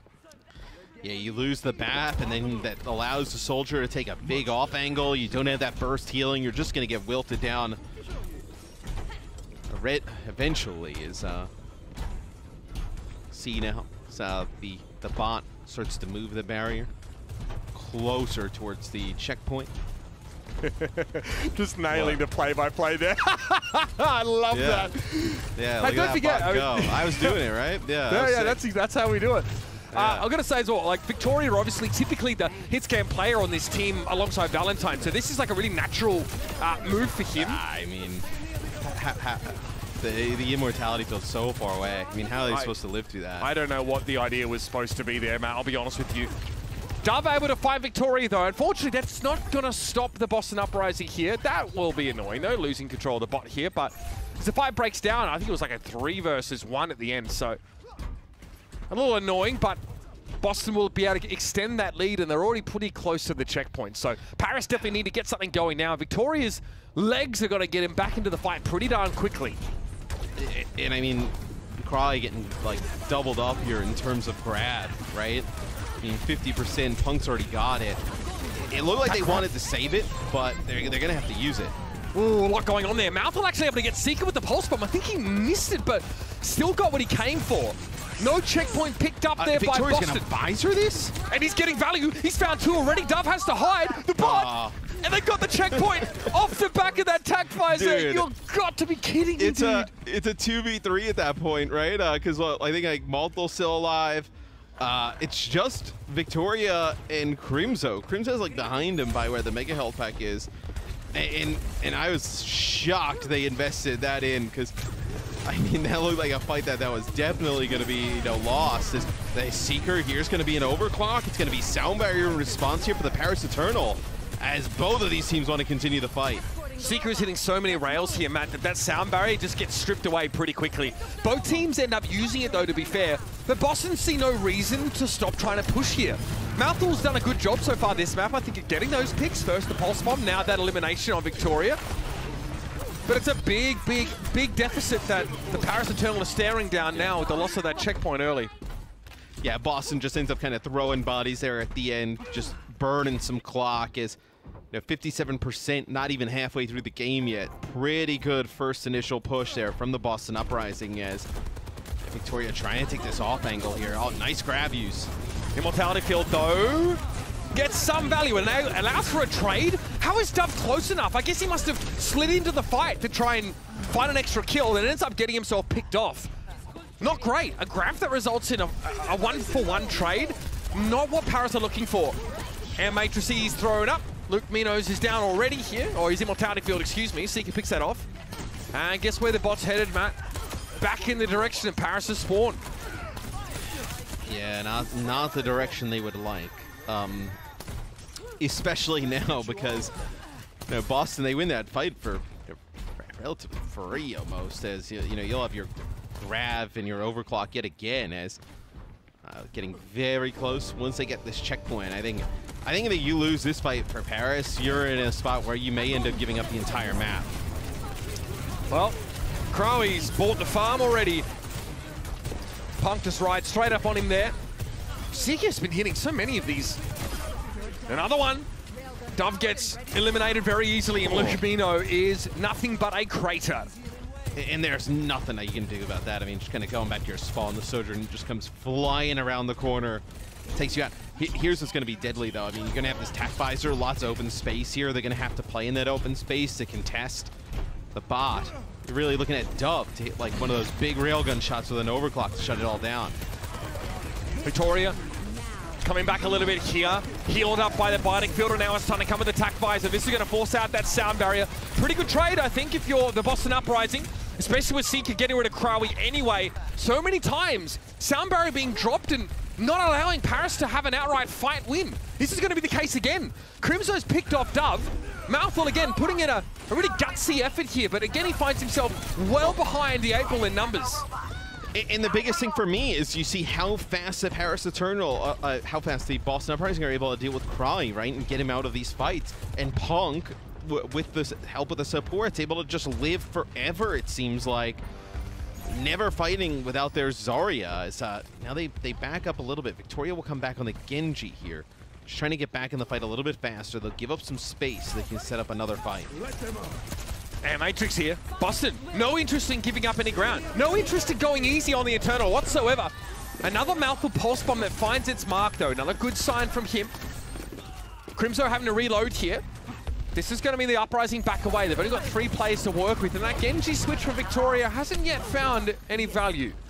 No, I mean, it was just one fight, and I think really just the Genji to get back fast. I don't think it was like because he was hovering the Reaper there for a second, and then decided to go with Genji. So high ground control here from the Boston Uprising. Paris, and I like this from Boston because it's going to force Paris, I was going to say, to invest to try and actually get the fight going in their direction. So they end up using the grab just to solo grab Punk. Whatever keeps the Eternal in fighting shape here. Front spawn will be shut down from the Boston Uprising, and Paris able to turn a grab this time at least into a fight win. In the past, it's not been a guarantee that Crowie's been able to secure a victory for his team with that ultimate. Punk. And once you get the checkpoint, Mitch, it's actually the scariest part for the opposing team, because at this point, Paris is forced to pretty much, with the time on the clock and where they are in terms of the game, dump everything into like every fight almost. And Boston does not have to do that at all. You lose one of those, this bot's going to go so fast in the other direction, and they'll most likely have an ultimate advantage. But that's how you're looking and see like a lot of teams complete maps at this stage in the game. Victoria dies so early in that fight, again unsuccessful. This is what Paris are looking for. This is going to secure them the checkpoint now. being able to win a couple of these fights in a row. So big. Victoria's getting close to that blade, but he's had some really unsuccessful engagements. Both teams able. This is doable for Paris. I mean, Amp Matrix here coming up, overclock as well. And you're just gonna kind of like maybe wait and bait them because you see Boston, they're gonna be able to control this high ground. Now that you've got the checkpoint, do you back up a little bit, try and get a good use of that Amp Matrix? It looked like Maltho coming around on a little bit of a flank with that pulse bomb yet again. He's hit a few of those. Here goes Victoria. It's about time he made something happen on this pick, and the blade is good so far. Lukemino gets a closer shade than he otherwise would have liked. And now to get the pendulum swinging back in the other direction. Yeah, as they ended up using everything there, Paris, and they kind of needed to, especially now under 2 minutes. They'll come back, they'll have a grab here for potentially like kind of their final defensive fight, you would think. They're gonna have to go pretty fast here because like you're running out of time. The time you're wasting here, you're allowing Punk to end up building up towards his grab. Benefit for them is they know that there's no sound barrier on the other side, so Crowley's gonna be able to use this grab pretty liberally, right? Like kind of using it wherever. You lose multiple. Yeah, not a great way to start the fight off. Immortality Field, Crowley spends so much time being the literal only person trying to remove that. And yeah, all that DPS spent on the drone can't be used on Punk, who's sat in the grab, smiling from ear to ear. The body's still going to move, and Gotti moves fast now, all the way up this hill. It's going to be burning rubber. Yeah, and Lukemino, you know, you're able to get the kill on that Victoria, but you're going to lose multiple as well as 2 players go down here right at the end as Boston Uprising very close to completing the map. Yeah, no key ultimates here for Boston, but they're in a pretty solid position regardless. Less than a minute left, and Boston say, fine, we'll let you have it. We'll let you come down the hill, and we'll meet you at the bottom. I mean, this would be a comeback for the ages here. 40 seconds to go. They've doubled the amount of progress. In terms of the meters, there's a Seeker right around the corner with a headshot. That's not a gap, that's a Grand Canyon from Seeker. Crowley getting picked off there as well. Sound barrier for 3. It's a very, very, very sad beat to be dropping. Mouthful pressuring Crimzo here, and oh, brother. No good. Now bot. Sound barrier available here for Boston 2 to complete the map. All right, around the corner, Crowley waits. He does not want to let this bot end the map. Immortality Field thrown down. Again, Mouthful, credit to him coming out of the spawn, still with that same hunger. But he's going to be dueling here. Seeker is emoting directly next to him. All right, he gets him though. Okay. Yep. And here's a grab that's going to catch Rack Attack, and the barricade going to be pushing overtime. May have gone down before this has a chance to finish the map, but the result is set in stone. And so the Paris Eternal end their season. Just the one win to their name as the Boston Uprising clamber over them on their own quest for glory as they set themselves up with a fated matchup against the Florida Mayhem in our play-ins. As no, right after that first map, it was all Boston. Kind of Paris fell apart, but I thought you saw some good play from Dove today from the Paris Eternal. I think Crowley, when, you know, I mean, look, it's really difficult. I mean, I think Boston doing a great job of focusing him down, you know, constantly losing supports early on. I thought he, you know, when they put him in the right positions, I actually thought he can kind of go toe-to-toe with Punk in situations. But just Boston, as you saw today, just display, I mean, just on another level in the Paris Eternal. Yeah, really impressed with Seeker's play. And now I understand why maybe Victoria is not the designated Sojourn player for this Boston Uprising team. And hey, he's able to turn around and show us Genji on quite a few of those mats and find good results. The Soldier also looked really solid on New Queen Street. Maybe a little bit less so, I think, on Busan, as that was where Dove was really able to come alive here. These teams, you can really see how they rise and fall on the momentum generated by some of those star players, right? I think that Boston, they're looking down the barrel of a Sojourn matchup in their next match, which is not going to be maybe so easy to overcome. Really curious to see just how far this team can go with what they have right now. Obviously, on the Paris Eternal side, that is the end of their season. I want to extend my thanks to the whole organization, the players, for all their hard work so far. It's been a treat to have them and see them as they've tried to grow and, you know, dealt with quite some serious challenges over the course of the season. And obviously, the name Paris being retired now as they as they make a relocation. But let's talk about the Boston Uprising. Let's talk about their player of the match here, Matthew. Tough one to choose. I think a lot of players really able to stand up here. Really enjoyed Seeker's play. But as it happens, we're landing on Punk here for your player of the match. Really solid series throughout. Still the go-to guy for the Boston Uprising at the tank role. I mean, look, they're able to keep him alive for so long. He does an excellent job kind of managing the Zarya bubbles, whether it be for him or to help those supports. And I thought really, though, kind of it starts with Punk and really kind of Crimzo as well, where the Batiste, the perfect time of the immortality fields, the healing able to keep Punk alive, but just the amount of damage he's able to put out. And you saw it constantly when Malta trying to get away. I mean, he's getting beamed down by like a 90 energy Zarya, and he's already at half health. Like, what do you expect from the guy? I mean, just a really strong Zarya play from Punk. And I think if Boston's going to make it out of the play-ins, I think you're going to need to see this type of performance again against even tougher competition. Yeah, again, they'll spend some time dwelling on the satisfaction of a win here, but they have to look ahead. 12 final blows per 10, by the way, pretty insane. I think a lot of that generated probably on Junkertown, rather, where Punk ends up with like 17, I think, over the course of the series, on the map, rather. Even the average energy is pretty high, right? 52%, it's pretty strong in terms of, being able to just, I mean, if that's the average, right, you're kind of sitting at above that for a good portion of the games, right? So that's going to say you see him, he's able to put down so much damage there. Yeah, no doubt about it. The Boston Uprising, half an eyebrow still raised for this team, and there are some serious hurdles that they have to clear if they even want to be a part of the playoffs here at the Overwatch League. But at least they have a path to potential glory. Yeah. They know what they need to work on. We want to see how they're able to make adaptations in the meantime. We're going to head to a break, ladies and gentlemen. When we come back, of course, we've still got one more game left for the regular season, so don't go too far. This is your final day of Countdown Cup qualifiers here at the Overwatch League. The Overwatch League is brought to you by Upper Deck, the official trading card of the Overwatch League. And by TeamSpeak, the official voice supplier of the Overwatch League.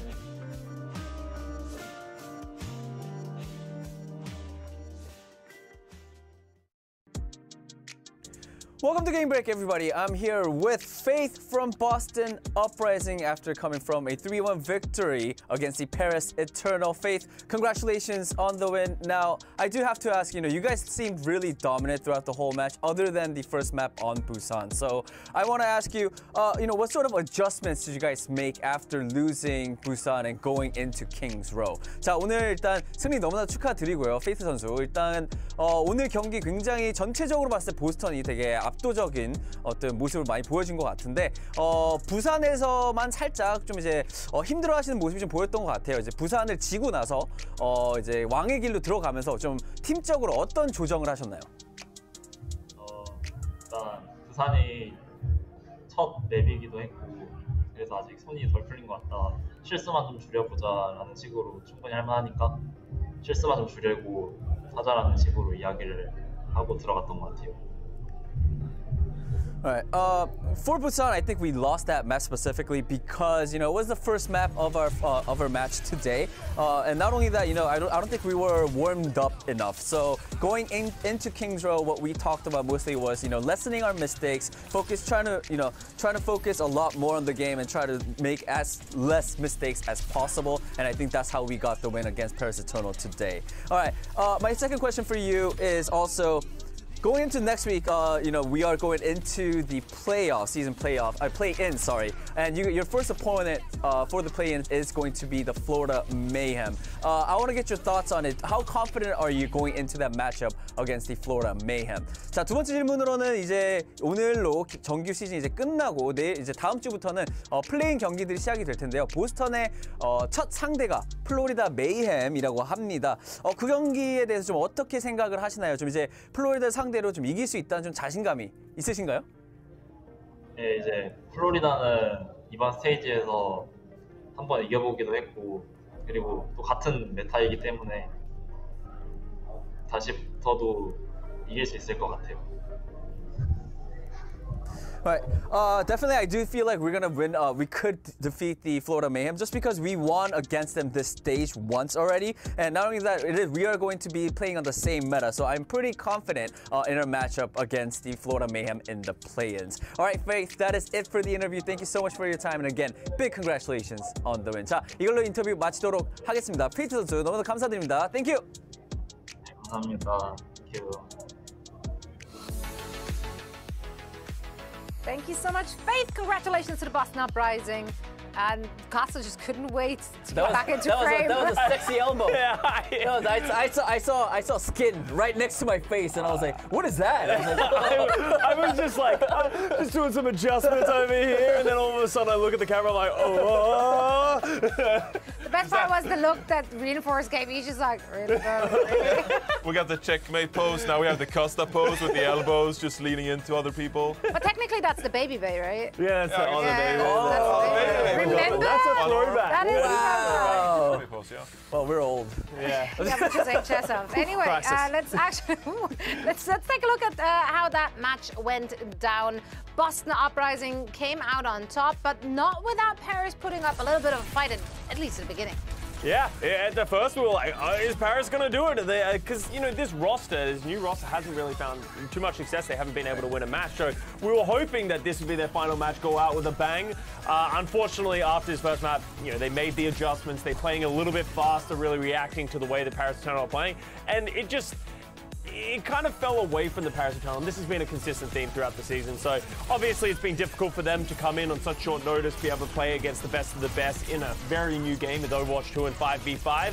So, hopefully we get to see a bunch of these players again next year and they can hopefully get on a better performance. But Boston Uprising looking as dominant as ever going into the play-in. Yeah, did Faith say in the interview that it was the first map of the day, the first one? The first map, it's the first map of the match. Boston, book a warm-up script. what are we doing? I don't know if that was the exact answer, so I don't wanna, make a fact. It sounded like it. It sounded like that. If that is the case. Translation. Yes, no, it was, yes. Oh, I don't want to blame Danny either if it's wrong, but I don't know. Anyway, that's just a good factual statement, like book a warm-up script. I don't care if they did or didn't. In any case, come on. Yeah, they will for play-ins. Definitely. Yeah, I'm just joking.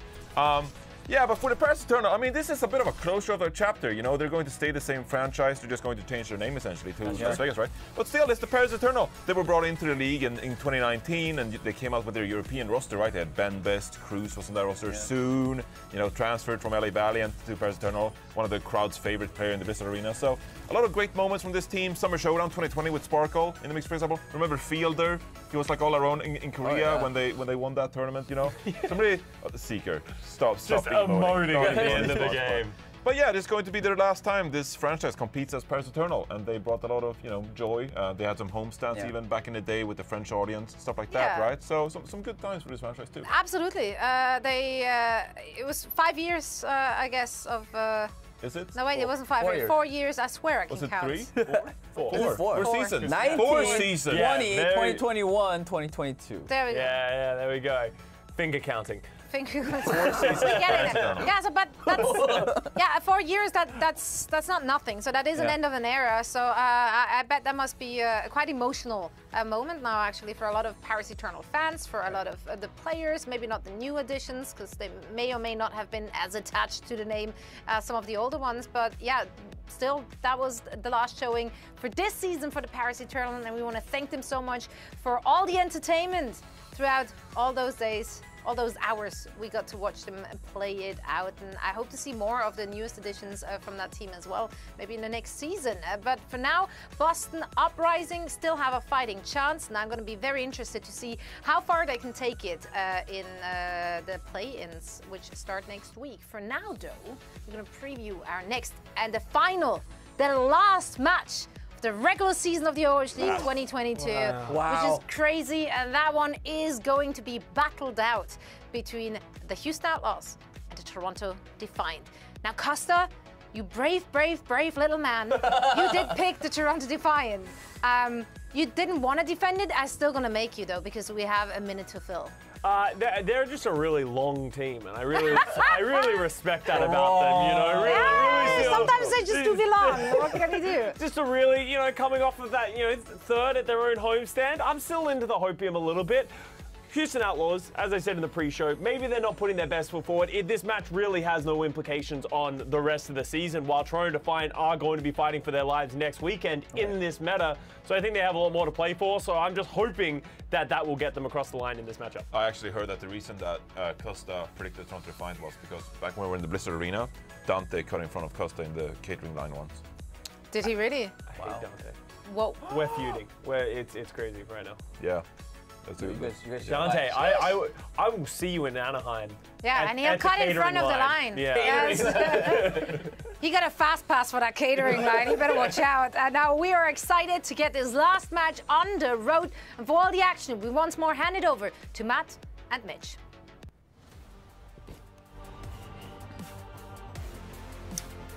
Thank you very much, Zoe. Yeah, it's been a pretty amazing season so far. I think we had the first match of the season, Matt, so being able to top it off here with the last one feels pretty good. Thanks for joining us, of course, ladies and gentlemen, for two teams with huge aspirations in the postseason. The Outlaws are already locked. They're in a pretty decent spot. They don't have to compete in the play-ins. The Defiant, you know, a team that we really thought was just going to completely exceed expectations when we saw them at their home event, have had a bit of a rockier time now through this Countdown Cup, and as a result, they'll be in the play-ins. Yeah, and look, I mean, they have a very talented roster. You think they have a good shot in the play-ins. I think you probably talked to some of the people around Toronto Defiant. They probably thought they were going to be in that top 6, like locked one of those spots, right? They thought they acquired enough talent to probably break in there, and I think on paper they did. I know Hotba, I think, has been a great addition since he's like really taken over the tank role, right?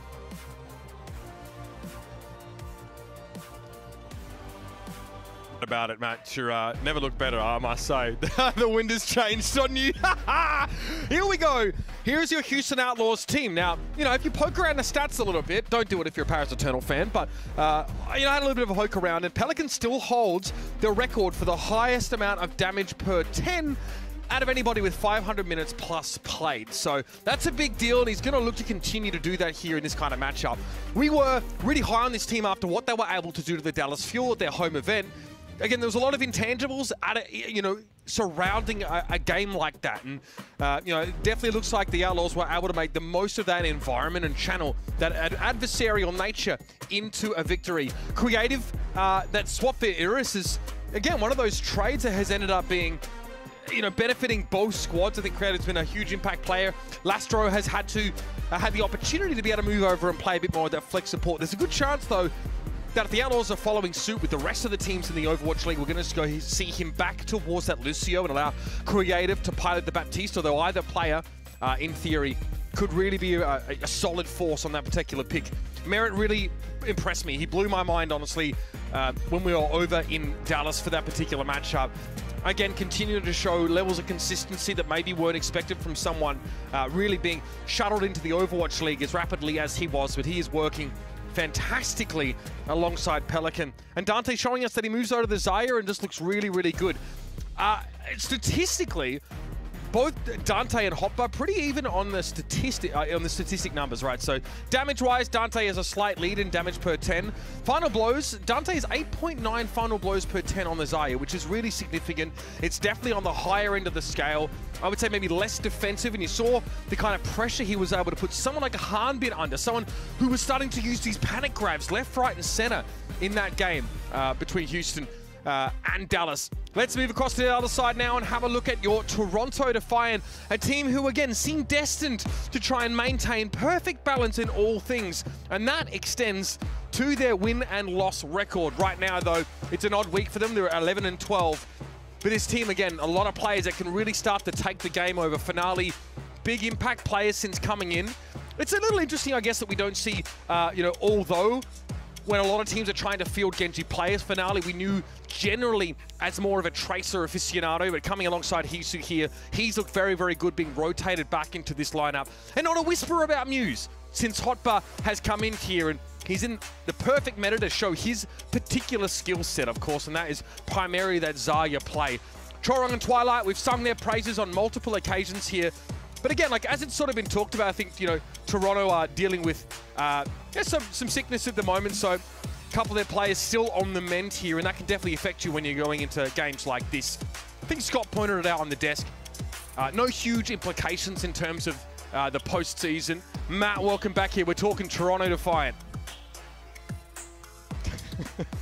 Talk about the Defiant so bad that my entire computer just exploded here, and now I get the opportunity to. But look, opportunity to get to 12-12, right?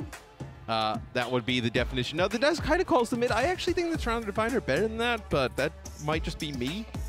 I actually kind of like this roster a lot. That I think in the playoffs they're a pretty scary team.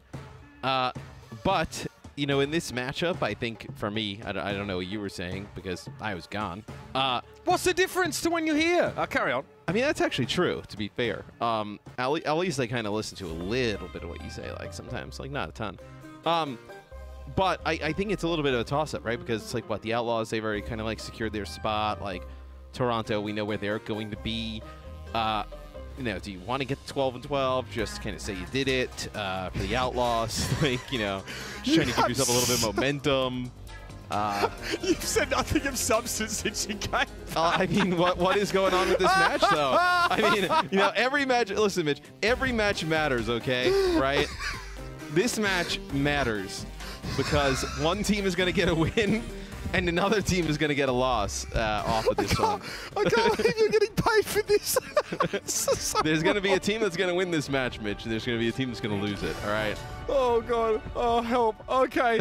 Yeah, look, the Toronto Defiant, you're right, though. They're looking forward to this matchup with the Washington Justice, who are kind of scary to go up against in the postseason, right? Teams don't like sort of picking them unless you're kind of Dallas, and Dallas regretted that decision pretty sorely, I think, over in Toronto, against that Justice squad. So both of these teams, what links them together is they both got absolutely wrecked by the Florida Mayhem this week. 3-1 and 3-0 respectively here. So both teams are looking to bounce back. And again, like you mentioned, Matt, that's basically the the extent of the implications in this head-to-head. I think Toronto has a little bit more, like, players under the weather, right? Like a little bit, you don't want to say like an excuse, right? But like a more valid reason to lose to like the Florida Mayhem. Also, the Florida Mayhem could just be playing really good. Where the Outlaws, right? Like this is a team that, is at full strain, operating in a meta that you think they could be successful at, right? With the players that they have. Where their loss is a little bit worse to me. Yeah, I feel that. Chorong is able to find Merit actually at the start of this round, right? A really exciting player to see move across from playing Lucio, where he was also really aggressive and there was a lot of skill expression in his playstyle. Hopper there going to be desuited as he tries to get away from Creative. Toronto start with point control on virtue of Merit being out of the picture early in the round, but that looks to be rectified pretty quickly. And I'm surprised that they're not going to just play Hotba on the Zarya. Like, trying to play the D.Va into the Zarya is so difficult. Even, like, now Zarya with, like, flankers kind of, like, can work, right? We see Zarya with Genji a ton, like, even with Tracers. So, I'm not sure if I was Toronto, right, I would commit to this D.Va play, because when you get into the backline, they're going to have the Immortality Field, the boops for displacement, and then you're just going to get beamed down with Dante getting all that charge off of Bubble and the support. So I'd like to see them just kind of match in that Zarya mirror. Yeah, isn't that comp a little outdated? We were seeing this like a couple weeks ago, right? Team starting to move away from it. I think Finale actually buffered the potential knockback by dashing forward there, but Merit's able to finish the job. Railgun made it so Finale would die to the disruptor shot. I'd also say if you are the Defiant, there's less reason to like show what you possibly could play in the play-in rather than like, the Outlaws, by the time they get to the playoffs, right? You have Kariko in the mix and whatnot. Like, the compositions they're going to be playing are completely different, right? Right. When we go into the play-in, it's going to be the same exact patch. So do you want to show your opponent in the play-in like what you're going to play or plan to play on these exact, maps and whatnot? Especially when this match doesn't really impact your seeding at all, right? There's really no reason to commit to play that exact way. Big EMP here as Toronto hold on to a large number of those ults, and Finale not able to finish the Immortality Field, but Hopper is going to be there to get the job done. Pelican forced away again by Chorong, who seems to really have his number, keeping the Defiant in a position to accrue more of this capture percentage. And it'll be an even game before the Outlaws have a chance to touch either. Both teams, ton of ultimates. The Graviton Surge, obviously the threat of that is constantly looming. Dante lets it go here. It's not eaten up, and Finale's able to at least trade for Creative, but the grab pays off. Dante for 2. Yeah, it's going to be the Outlaws now making their way towards the points, trying to take it. I mean, do you try and contest this if you're Toronto? You have the Transcendence. It would be a little bit of a throw there, but Hoppa's got the self-destruct. Oh, he gets taken out right as he's trying to get back in the mech. That's going to be the Transcendence here. Is that Chorong so just extending that? Just so obnoxious from Chorong there. Again, I guess there's an argument that makes sense. You get an extra bit of percentage there by sat on the point for a bit longer, but that is a Transcendence. There's an argument for everything. Well, that's true. Doesn't mean it's a good one. Fair point. So I don't exactly hate it from the standpoint of like, well, what are you saving the Transcendence for? We just saw Grav come out. You're at like 75% for both teams. Like, I think if Hisu was, Hisu would have gotten there and then Hoppa would have been alive, probably would have looked way better, but still you get a few extra percentage points off of it. Yeah, again, that Dragon Blade is a looming threat, though. Without that sound, with the Transcendence not in play. Chorong again. This time it's Dante. He gets nano boosted as it looks like a lot of attention was going his way. Disruptor shot makes it a little bit harder to peak here. We're at 98%. Hopper's so low, almost too low to contest at all. It had to be Hisu to move up on the point and touch, and here's that aforementioned blade. Deflected sleep back into Chorong. Yeah. That came from Twilight, Matt. Yeah, see, he just deflects it, puts Chorong to sleep, and then just leaves it as he gets back to the point. Is Merit taking tons of damage, Creative just trying to keep everybody alive. Going to use an Ant Matrix here to seal the deal. Chorong again gets Creative. There's a Pulse Bomb here for Finale. Could be a big one if he can actually touch the point, but Lastro is keeping them at arm's length as much as humanly possible. He does get that Pulse away, but doesn't even get around the door. So the Outlaws will take the round away. Toronto trying to stall their cap as long as they could, but didn't really have the tools to come back in and win a fight. Yes, Creative does a nice job, even though he gets taken out by Chorong, but the Ant Matrix and then to keep Merit and Pelican alive is now Merit, it's on the opposite side of the point, like putting down some damage, and Pelican's the one who's really stalling it out. holds it enough to get everybody back into the fight there towards the end, which now we're going to see the Zarya mirror. I would have loved to have seen this in the previous map. I thought it would have been a much easier time there for the Defiant. Chorong leads his team in final blows and damage done at the moment. Very much playing around that Zenyatta from the high ground. The Defiant, not enough to give him the round win though. And he'll be on the Lucio this time. Makes a lot more sense. Far fewer safer spots for Zen to play from now, and we know that Chorong just as deadly on the skates. Yeah, the only difference is the Tracer versus the Genji. Kind of like what we saw in the Paris Eternal series for a bit is Hisu tries to get for the high ground. Merit just lands a shot, just coming on the opposite side of him is another nice rail shot there. This is all Outlaws thus far. Really can't ask for much more from Merit there with that opener. Didn't have to be flashy, but getting rid of these Defiant plays before they can even really set up is a big deal. And Houston now could push up a little bit further here, and it lets Merit play from the high ground if he wants. I think he's drops back to the point there. Maybe the concern of Finale wrapping around and causing some issues. He will hunt for a recipient of that rail gun, but there's none to be found. Yeah, they're really giving him nothing, right? You see when he just jumps around the corner and pokes, just like nobody there to even build charge off of as Pelican goes in deep and not able to survive, even with some Zarya bubble help. They're going to lose Dante because of that as well. Yeah, not very convincing stuff now from the Outlaws. Losing Pelican so early in that Immortality field comes down with only 3 players left for the Outlaws. Creative not really able to stem the bleed. So Toronto get back into the game maybe a little bit earlier than I expected after how one-sided the first fight was. And look at hop on the Zarya. Kind of question why they didn't run it in the first round. 80% doing a nice job building up tons of charge off of those bubbles. Like I mentioned, Pelican, he got some bubbles to go in before, but they did a great job just beaming him down, focusing him down. Hoppa's a large source of that damage. Absolutely. Especially in the later stages of these fights as he's given time to charge up and he's going to be healed. Big stick there. Immortality field has to come into play, but Hisu, Pelican traded out, and Finale cannot get back up that hill. Lastro with an environmental kill. Now putting the Outlaws in a great position to go for the jugular. They'll flip the point. Sound barrier applied to 3 players. This now turns the fight around completely. Dante barely able to escape here. Hoppa looking frightening. Late fight Zarya, just like we were foreshadowing there. And Astro has to boop him away from Dante to keep him up. Now they're going to work their way back towards the point, but Dante's got to build up some type of charge here as both bubbles just use the first, and now long-range grab there on a Hotba.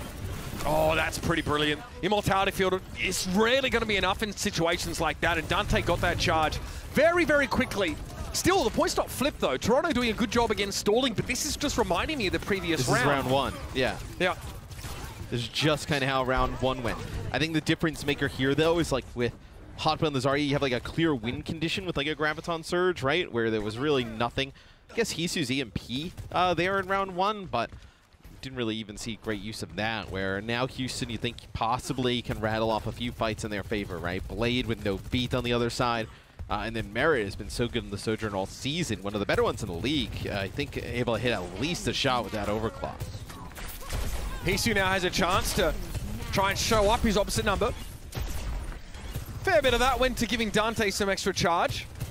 Merit's doing the same with his ultimate. Here's a blade from Pelican. Gets himself an audience with Twilight, the king. And takes him down with the help of Dante. Immortality field removed very quickly, and Pelican wants more, as he often does. This man wants the world. He's here to take it. Even if the blade doesn't get like 1 kill, right? It gets the Immortality field out and then also allows Dante to build up enough charge to push forward and take out Twilight. As look at that with just the overclock and the blade, how everything is shifted now in favor of the Outlaws. Both teams have these matrices to work with. I don't love it for Toronto, though. Needs to be another big Finale pulse bomb on someone who can't be thrown under an Immortality field, and he's taken down by Creative. The air matrix went up pretty quick. Too fast for Finale to respond to. And there's no turning back time now for the Tracer player. Onto the point goes Hoppa. The Immortality field sheepishly deployed, but it's far too little, far too late. And the Outlaws end up with a pretty convincing map 1 showing, taking Ilios. Yeah, I wonder what the rest of the series kind of has in store for us. If Toronto is going to experiment with some more compositions, whether it be with the D.Va in the mix, with the Sombra, or if we're going to see more of this know, kind of what's become standard, this Zarya matchup with the Sojourns in play. Yeah, a rough start here for the Toronto Defiant, looking a little green around the gills, but Houston relying on the pretty standard superstar names to propel them forward. Dante looking great, and Pelican with 8 final blows over that particular map, helping take his team to victory. Good start for Houston now, as they want to make a big statement, as they're going to take some time off before the playoffs.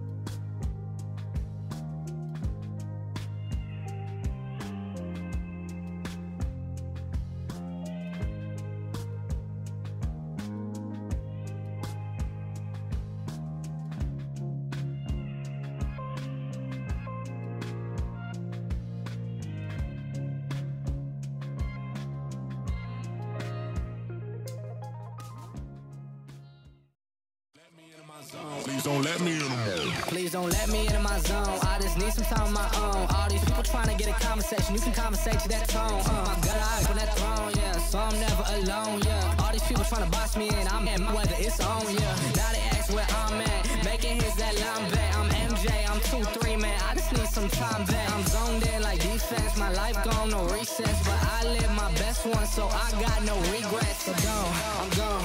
Finally back in my home. I'm working like so much. They swear I had me a clone. Can't answer my phone now. Just leave it there at that tone. Ballin' can't beat me up, cause I'm back in my zone now.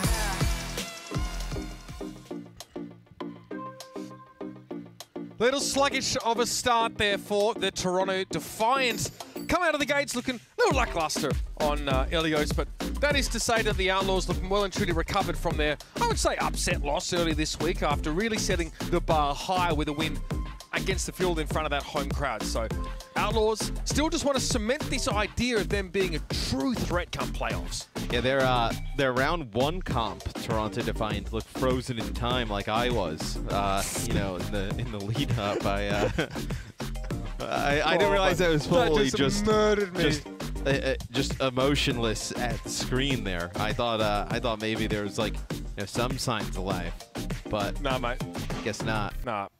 It was quiet from them. I think, look, outside a couple of moments where like Finale's able to put some decent pressure down on the Tracer, we've already talked about why some teams are, angling away from their Tracer, and that's why I said in the pre-game that maybe I was expecting to see Although actually start to get folded back into some of these compositions, right? Oh, that's what you talked about? Pressure. Yes, yeah. Oh, okay. Yeah. What do you think about that? Big shot. Makes a little bit of sense. Possibly. I mean, we don't know, right? Like, players under the weather for the Toronto Defiant, like maybe they would do that, but we just don't really know because we saw Although a lot during the Summer Showdown, right?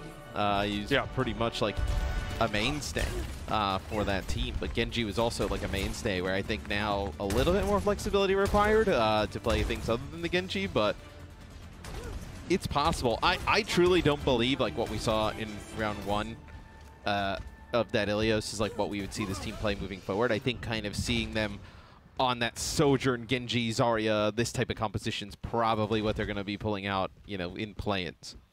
Right. Okay. He's still rocking the Philly Fusion, by the way. Yeah. Yeah. It's been a bit. They were preparing him for Princeton on that kind of team. But Toronto sort of realized the potential. He's also emoting to see around the corner here, which is fair. Wants to make sure he has info before he peeks. Fortunately doesn't get anything out of it. Tracer used to be able to emote to hide herself in a wall. That was funny. Wanted showed that one off. So a few players used to... Oh, don't! Sorry, Lastro. Yeah, you saw him trying to get away with the speed, but it was not good enough. As you see everybody in the Outlaws just back up. They're going to probably give up at least 2 ticks here and then try and recontest. I love that, though. Great awareness from Hotbar and Chorong both. Recognize there's a pick to be had. Dante pretty charged up as he moves down to the... Really? Really? All right. Don't know how that's possible, considering he was on his way back to the point, but Creative is able to stand up on his own 2 feet and get the kill on Finale. The Outlaws are able to come back in, but you were right, Matt. They gave up 2 ticks and change. Yeah, they gave up 2 ticks. They get right back at it. So, Techers... Finale, okay, did he just switch to this to, okay, yeah, I was going to say, there's no way he's just going to come out now and play the Widowmaker.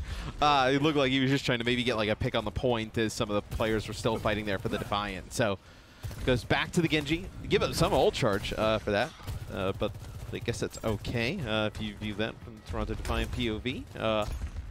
Lastro just, you got to be able to keep him alive. I mean... My brother in Christ, what is happening? The sheer aggression. Yeah, they now swap sides here. All right, yeah, Lastro goes forward again. He's definitely suffering some attention, but able to be kept topped up by Creative. And Lastro here, yeah, straight into that immortality field. He's concerned that Creative gets dove on there. The Outlaws now look far more adroit than they did in the last couple fights. I'll say that for free. So 2 minutes on the clock. With all these ultimates coming online, you're right. I think you're really looking at like 1 really good fight here probably left for the Toronto Defiant. I mean, 60% towards a Blade. You're not really close at all to the overclock. As you're working against the clock, you've really got like 1, maybe 2 really good attempts at this. I think this one coming up though, you end up using your grab. It's probably the best one. Yeah, Immortality too late. Now that gets dropped down and Hisu's able to punch run through Dante before. The Outlaws have a chance to keep him up. Yeah, do you beat and try and fight this if you're the Outlaws? They have Matrix. I see, but again, that's still a little late. Lastro only really just got that though, so fair enough. Barrett's able to come back though with the overclock. Can he make the difference here? So much pressure being applied to Hotbar, and Pelican's Blade gonna be the difference maker. That's huge. Getting Twilight as well. Finale trying to make the play here. Pelican avoiding the Genji as much as he humanly can. He's so low and he gets burnt down by Dante, who is the sole survivor. As the smoke clears, he stands among the wreckage and creators back to top him up. The grab late to get Hisu. That's just mental.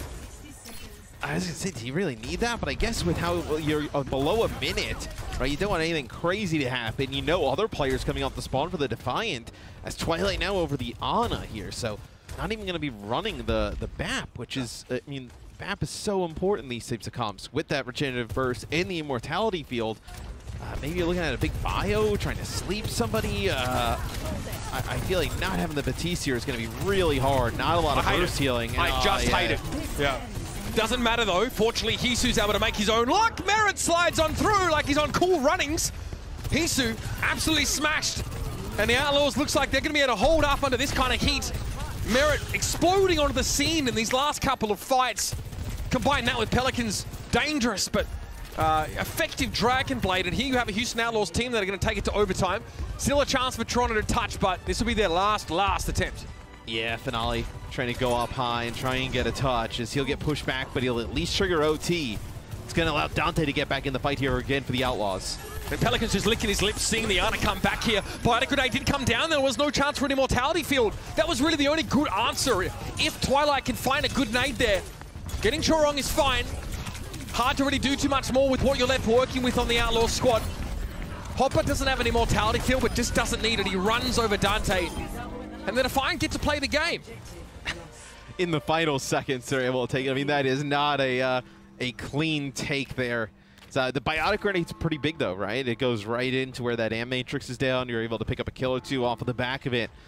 So the Ana paying off at the end there for the Defiant, but that is too close for comfort, for sure. Toronto build into some key ultimates, though, and they stay on this Ana pick. I guess we have a chance to talk about it more. At least there is a very good nano candidate in Finale and Hotbar respectively. And again, if you hit that Biotic Grenade, it basically says Houston have to use an Immortality Field. Here's that grab. Yeah, nothing you can do there, right? They don't even need the nano, so you now end up winning the fight off of the back of that grab. No need for the nano. You have a nano blade here coming up, which is so powerful, regardless of Overwatch 1 or Overwatch 2. You're going to have to use just about everything for the Outlaws if you're looking to hold here for point B, so Toronto making up a ton of time. Yeah, we'll see Sound Barrier. May not in and of itself be enough. Dante might be looking to try and grab Finale, knowing that Nano Blade is now potentially on the menu. Either that or try and blow Hotbar up immediately. Yeah, I'm not surprised at all to see him try and take the initiative here. Finale Nano holds the blade until some of that sound barrier has expired, and here it is, man. It's just filthy. Gets rid of that Immo field. 2 players down on the Outlaws, and yeah, they're not able to stop the Defiant, who was snowballing, and his Ana is a big part of that. Yeah, you know, I didn't really love the Ana play or decision at the start, right? Because the Immortality field's so impactful and just the healing from the Batiste, but getting good value out of the Nano, really getting good value out of the Biotic Grenades, right? No, like, Diva Defense Matrix seeded up, like, you can bubble some of it off, but that's just forcing out the bubbles, which is still good if you're the Defiant. So, Yana really paying off as we say that. Merit just hits a long-range shot, just insta-kills Twilight. Is that going to be an overclock here? Okay. Yeah, maybe a little just too stopping much the there. push.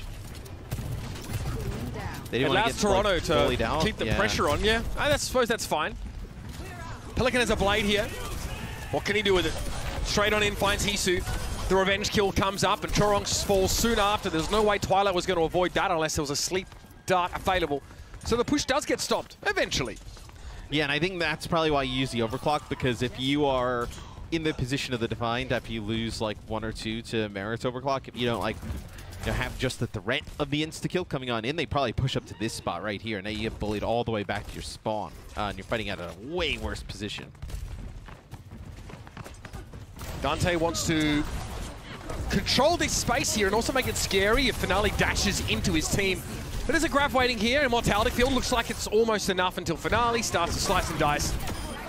And off go the Defiant once more, but we're under a minute left, and a lot of this is a result of how long it took them to get started on first. But hey, just the prospect of being able to finish the map, that being in play is quite impressive. Yeah, they made up a ton of time after that, right? And now you have the opportunity for a Nano Blade here at the end. Dante's probably going to have to grab that. But very close to getting the payload on home. Nano for Hopper here, even though Finale's close to the blade. Interesting priorities there. Here's the grab. Dante shuts Hopper down. But still a good fight for the Defiant. His air matrix forces Finale, though, into a defensive posture. And Dante's able to punish him after the fact. Here he pushes. We disrupt the shot on the point. Creative should be able to keep Dante healthy. So Toronto have one chance to have what may resemble a fight, but it'll be scrappy at best. And you just see how strong the BAP is there with Dante, who's got the bubbles, but being able to keep the Zarya alive, the immortality field, that ultimately allows the Outlaws to hold on and prevent the Defiant from completing the map. So, pretty good offense after point 8 from the Defiant. Given kind of the time constraints they were dealing with, really good offense through point B. And then there at the end, really, they just have one great shot at it. I'm surprised they didn't save the Nano for the Blade. Kind of let them out of the door a little bit and then go with the Nano Blade, because Hoppa, still would have been pretty charged up, pretty healthy there, right? So, may have been a decision. Could have thought about. I think they're worried. I think they're worried that he dies potentially. Right, losing him at the start of that playing fight. that far up. Yeah, I just thought it was interesting given how Finale just cut through all the defensive resources, right, when he got that Nano Blade, and that's kind of what that combo is designed to do. You don't invest 2 ultimates without expecting it to be able to ignore, sound barriers and immortality fields and the like. Toronto, I still honestly think they'd be disappointed with that result. They made up so much time in that second part of the map that really the prospect of being able to complete the map, get 3 checkpoints, starts to materialize there, and as their expectations shift. So I'd be a little bit annoyed here, and it never feels good on Kings Row, being the kind of map where you sort of can't finish the map. So see what the Outlaws do here. The first couple of fights are really important. Want to point out, obviously, that the Defiant, they go back to the Baptiste here on defense. That immortality field is just so powerful. It really helps Hotbar hang around far longer than he otherwise should and get value out of that charge, where sometimes he might just get blown up at 100 charge. Yeah, the Ana seemed to be like a last-second, last-ditch effort there from Toronto, because their offense was pretty much spiraling out of control. And then once they kind of took it, you're close to that Nano, you just kept on rolling with it. But the BAP is definitely the more preferred method amongst most teams. The Outlaws, they just speed boost right onto the point. They're going to try and bait the Defiant down into fighting them. Hisu cops that one there. He's very low, and there's a lot of pressure on Twilight to keep the Defiant standing here as Pelican hides behind the TARDIS for a brief moment. Good bubble timing from Hotbar. That makes Pelican a little bit afraid here, and Toronto able to bully the Outlaws back away from their checkpoint. Yeah, you kind of saw that one coming, right? When Creative had to use the immortality field. Pelican and Dante both basically dead at that point and not able to heal them back up. So once you lose Dante, it's just nothing you can do there, especially with Hoppa alive, as you see how much extra damage Hoppa gets towards the end.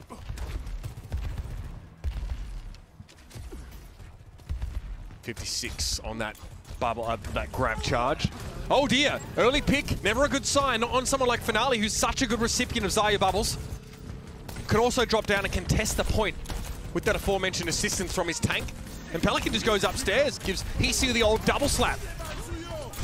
Yes, you see, when he goes right into the high ground, Pelican, he's got a bubble just going right at Hisu's face. There's nothing you can really do about it, because what? You shoot the bubble, you're not going to do any damage to Pelican. You deplete your ammo, and you give Dante charge. You kind of just have to, live through it or attempt to live through it. And at that point, Twilight's, rotating around trying to get an amp matrix drop. So, end up losing Hisu, and yeah, it's just a really tough spot. So just 2 pushes there on offense for the Outlaws for them to be able to take checkpoint A. They're also, because of how late some of these kills came in and how close they were to taking it, they're going to gain a little bit of progress here. To a point where, you're looking at maybe, this streets area is, 1-2 fights at the most. Yeah, not that fun for Toronto if they don't get the chance to play the choke here, at least a little bit. And the Outlaws are already about 2 minutes ahead. You use the threat of an amp matrix here to just push them back. Yeah, look at this. Oh, not even the threat. Sometimes you got to deliver on those threats, otherwise they're empty. As is Hopper's veins, Merit just blows him up. It's not even though, you notice they drop the amp matrix and everybody just runs past it, because they know that Toronto is just going to try and speed boost out, right? So it just buys them all of that space there to be able to just push them back, pretty much to the choke right before that second checkpoint is see our golden box of victory. They don't have to complete the map. Got to get damn close, though. Yeah, a couple grabs here, plus the blades and sound barriers. So expect to see them laid out in sequence. It's really going to come down to judgment of the Genji players, where they can find the most value here. And I love starting the fight off with this ability here. Hotbar tries to grab Dante, who spends much of that time sunning himself underneath the immortality field, but it's going to be Dante to fall first as he's just able to find the overclock and employs it very effectively here. Important stop for Toronto, and there need to be a couple more of those here. Yeah, as both teams end up holding onto their blades throughout all of that. I think also Twilight with that amp matrix, he'll be able to use that in the same type of fashion we talked about when Creative had it, right? Use it to, you know, maybe force the Outlaws to just push back. Could you drop it when they use the blade to maybe try and split the team, right? Some players want to actually go in past that, some want to just try and back up.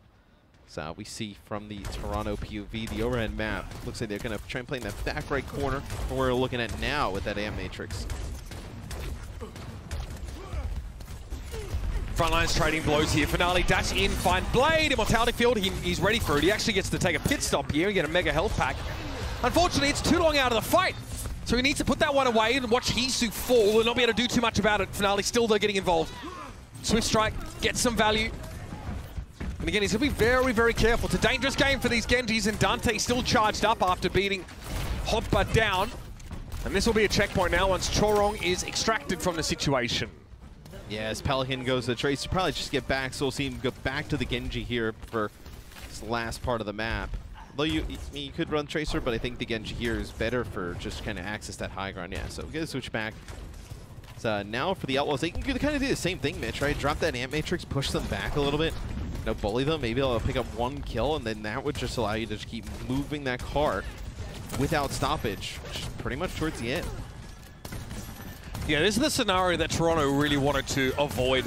Having Houston come into the last phase of the map with more than 3 minutes of time, sometimes all you need to do is wait until the tides or the, go your way in terms of that ultimate economy. And you can just win a very mathematical fight. Hopper's grab here. I like the idea of trying to be proactive with this, and yeah, straight into the backline. And look at how he catches. Dante, though, can body block a lot of this, but he's not able to get in Hopper's way. He just snaps up Lastra and Pelican for that grab, and lovely looks here for Toronto. Being proactive is going to be a huge part of their game plan and stopping the Outlaws in their tracks here. You notice we have Twilight back on the Ana, so going back to the Ana, trying to get good value out of those big biotic grenades, whether they're thrown at the grab, the amp matrices, and then potentially trying to get like a sleep on the Pelican, right, when he goes in with that blade, which eventually you're going to get. That's going to be an early grab. They did not expect that. Sound barrier, though. Good timing from Chorong. Lastro had his held over from the previous fight, though. So here come the Outlaws. Want to get some value out of that extra durability here, but they run headlong into Finale's blade. Immortality field, though. Good to buy some time. Good to buy Merit some space, but Hopper sends a right click over at him. This is perfect for Toronto. They've actually been able to weather the storm now of the Outlaws getting that grab and that sound barrier off. They come out on top. They're winning in fights with their short-handed economy-wise, and now Hisu gets to hold over this overclock. I think this will be a scary fight, though. No sound barrier, no grab to be able to stop this blade that's going to come through from Pelican.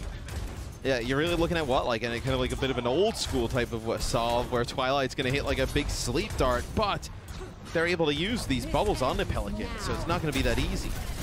Yeah, Hisu pops this as soon as he's certain that the Outlaws are committing. Unfortunately, he's actually incorrect in that estimation. Houston are able to disengage, and now here comes the blade and the bubble. Pelican looking to push up here, but Merrick catches Hotbar before he can get the grab away. It doesn't matter, though, because posthumously, he's able to set up the rest of the Defiant to get such key kills. Toronto win another fight in a row, and the Outlaws are down to a minute. This Ana has really thrown things off for the Outlaws. This Twilight, when he switched over to that hero, we've known him as just an insane Ana for years, but this is one where we haven't seen a ton of Ana in these compositions, where making a huge impact. That's going to be an Amp Matrix. Look at this. Just forces him out back into this corner. And Dante's going to go. He knows if he gets a kill here, the grab could be massive. Too deep. Goes too far. Grab at least gets Houston. Thought it caught Twilight there as he tries to run back to his spawn. But the Outlaws have to get this done without Dante, and that is a tall order. Finale has deflect up at just the right time, so Merit has to be patient here. Then a Zarya bubble comes in. So hard to work this Genji down, and Twilight has a grab, and there's a sound barrier now up for Chorong. The tides are turning against the Outlaws as the Defiant hold their ground. Oh, man. A double support ult here for the Defiant here towards the end. Finale also going to probably end up getting a blade. Dante goes to Doom, then goes back to Zarya. So who's going to get a touch here? Is it going to be Pelican? Hodba absolutely beaming right now. And yep, Pelican gets caught in the crosshairs. Is there anyone to touch? No, Twilight's here just to make sure that's not even an option. Great defense from Toronto in the last part of the map. The ult cycling, sublime. I don't know how much the Ana pick really sort of factors into that. But when Toronto knew they had an ult advantage, or at least an ult that could be effective to get a quick player advantage, they just used it straight away. Huge fan of how Hopper controls the front line in this head-to-head, man. He is elite at this Zarya. I do think the Yana was definitely impactful, whether it be the nano boost to keep Hotba alive or with the Finale Blade, and then really those biotic grenades. You know, really impactful. No way for the Outlaws to dodge those, and they want to get value with that Amp Matrix. Series is tied here at 1 apiece as the Defiants seem to have shaken themselves from their stupor, and now they're ready to play. Don't go too far, everybody. It's map 3 next on the docket.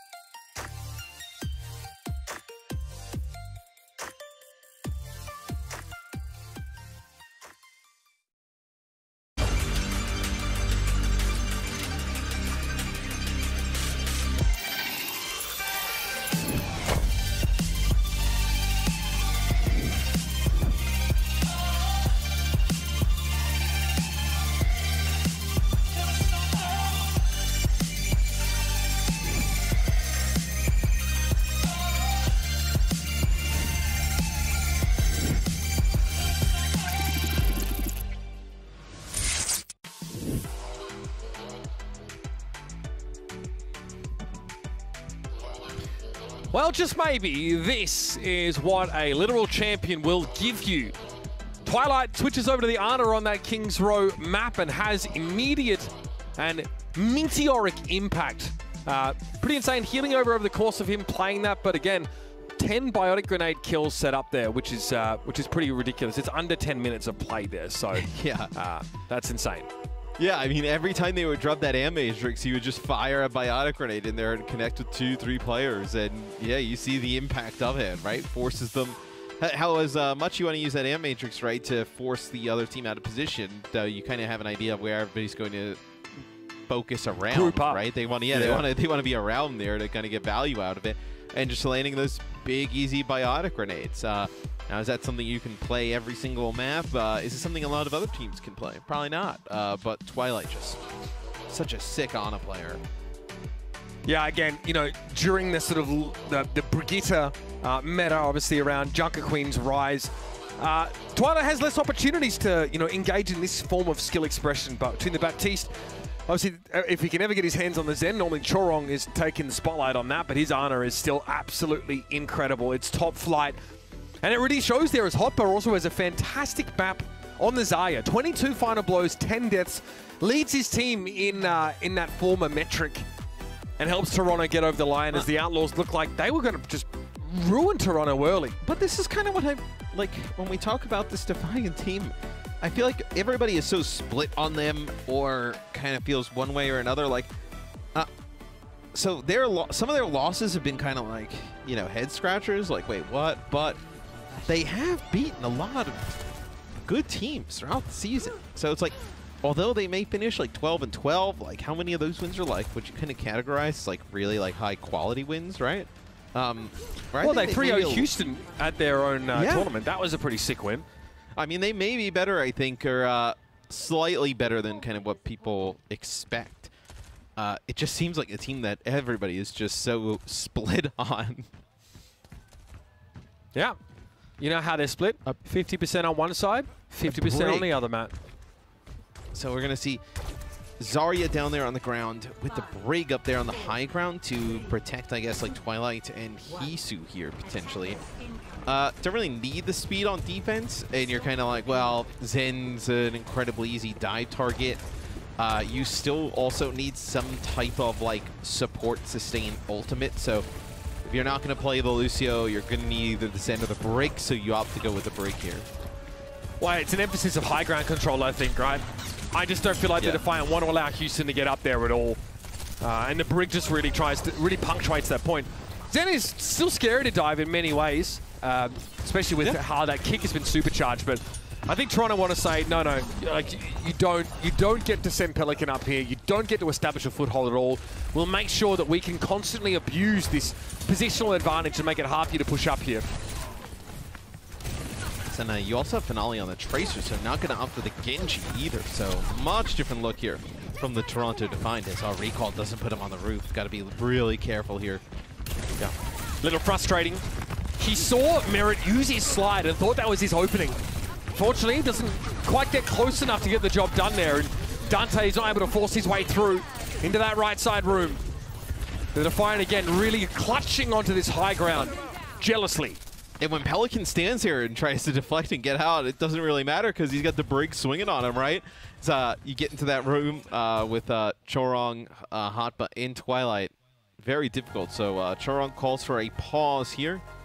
We'll figure out what's going on, but kind of state of the game at the moment. 2:30 on the clock. Defiant, they're going to have some ultimates coming up here soon. Hotba way ahead. I think probably obviously able to gain more charge and have high ground advantage than Dante there. So see how Toronto decides to use this. They're in a good position, though, to really deplete some time from the Outlaws, though. Yeah, broadly, not a great start for Houston, right? You saw them put in an awkward position of, you know, trying to push the card up there, but having no real safe way to go upstairs, have high ground, and actually contest that properly. That head-to-head fight is much less desirable when Chorong is providing a lot of proximity healing and also threatening damage that's super hard to mitigate and also can be applied in an area of effect arc. Finale might be dropping something off of the pool here, as he looks to try and stick that on the Zarya. Dante might have taken the hit there. As he's down to half, Immortality Field deployed. Graviton Surge, sound barrier for the Outlaws here as they try and deal with the pressure. Hop has put them under. And Chorong has a rally. The Defiant are again ready to stand and engage. It's a rally strong enough, though. It might be, actually. Yeah, I mean, it looks like now towards the end it is, but man, does it take a bit to just kind of get rolling, where you still actually end up losing a few players there towards the beginning of the rally, but in the grand scheme of things, it's good enough to keep Hotbot and Hisu alive, which at that point are your primary targets. You don't have it for this Pelican Blade. Although you really think like how great would it have been against that Blade is, oh, that's going to be the speed. Not going to have that coming on in. So it'll be the Outlaws. They'll back on up. Just going to be more time that Toronto burns off this clock. Grab here for Houston as well. Just getting in a good position to fire that off is hard. You have to force the Defiant down into the choke, and in order to do so, you need to approach the card and have 5 players alive. And as we just saw, that's actually quite difficult to do here. I like this route. Yeah, this is definitely the answer. You're breaking line of sight for most of your approach, and they burst Hotba down. Pulse Bomb though. Oh, that catches Dante. Okay, it's a trade of Zayas here, and Pelican goes down before he has a chance to use that Dragon Blade, Matt. Oh, is that now you're going to have to back up. I don't think you can fight this. Man, that is a blown opportunity there as you had that grab in play. 40 seconds on the clock. I tell you what, if this Blade's not massive, you had a really good chance of getting a hold here from the Defiant, which would be a huge momentum changer in this match. Jeez. So Outlaws were about to inflict on Toronto in the previous map. Definitely feels like a turning of tables has occurred. Merritt wants to wrap around, immediately goes for the overclock here. He has to strike gold. Or Crania, either one. Hopper extremely low, but able to get close to a grab again. That would be so big. The Defiant able to disengage from that ultimate. Still a Pelican Blade in the mix. He's going to go for it. Hopper might have his grab just in time as he blocks this. Does he fire it off? Yes, but he is still going to be felled in the meantime. Finale, though, finds 2, and there's Twilight and Hisu. They get the job done. The Outlaws, so many big ultimates. They bring one at a time into that fight. And now we have a 1 versus 1. Pelican v Finale goes for the deflect. It's not available. There's a Pulse Bomb on the horizon. Finale's forced to use that recall, but his opponent is so low. Pelican dodges away from the Pulse. Another deflect. Finale. He goes down. Finale with 3 HP wins the 1v1. And the Defiant shut the door in the Outlaws' face. Man. Dude, he wins that 1v1 a little bit earlier, Pelican, and he actually gets that card across the line.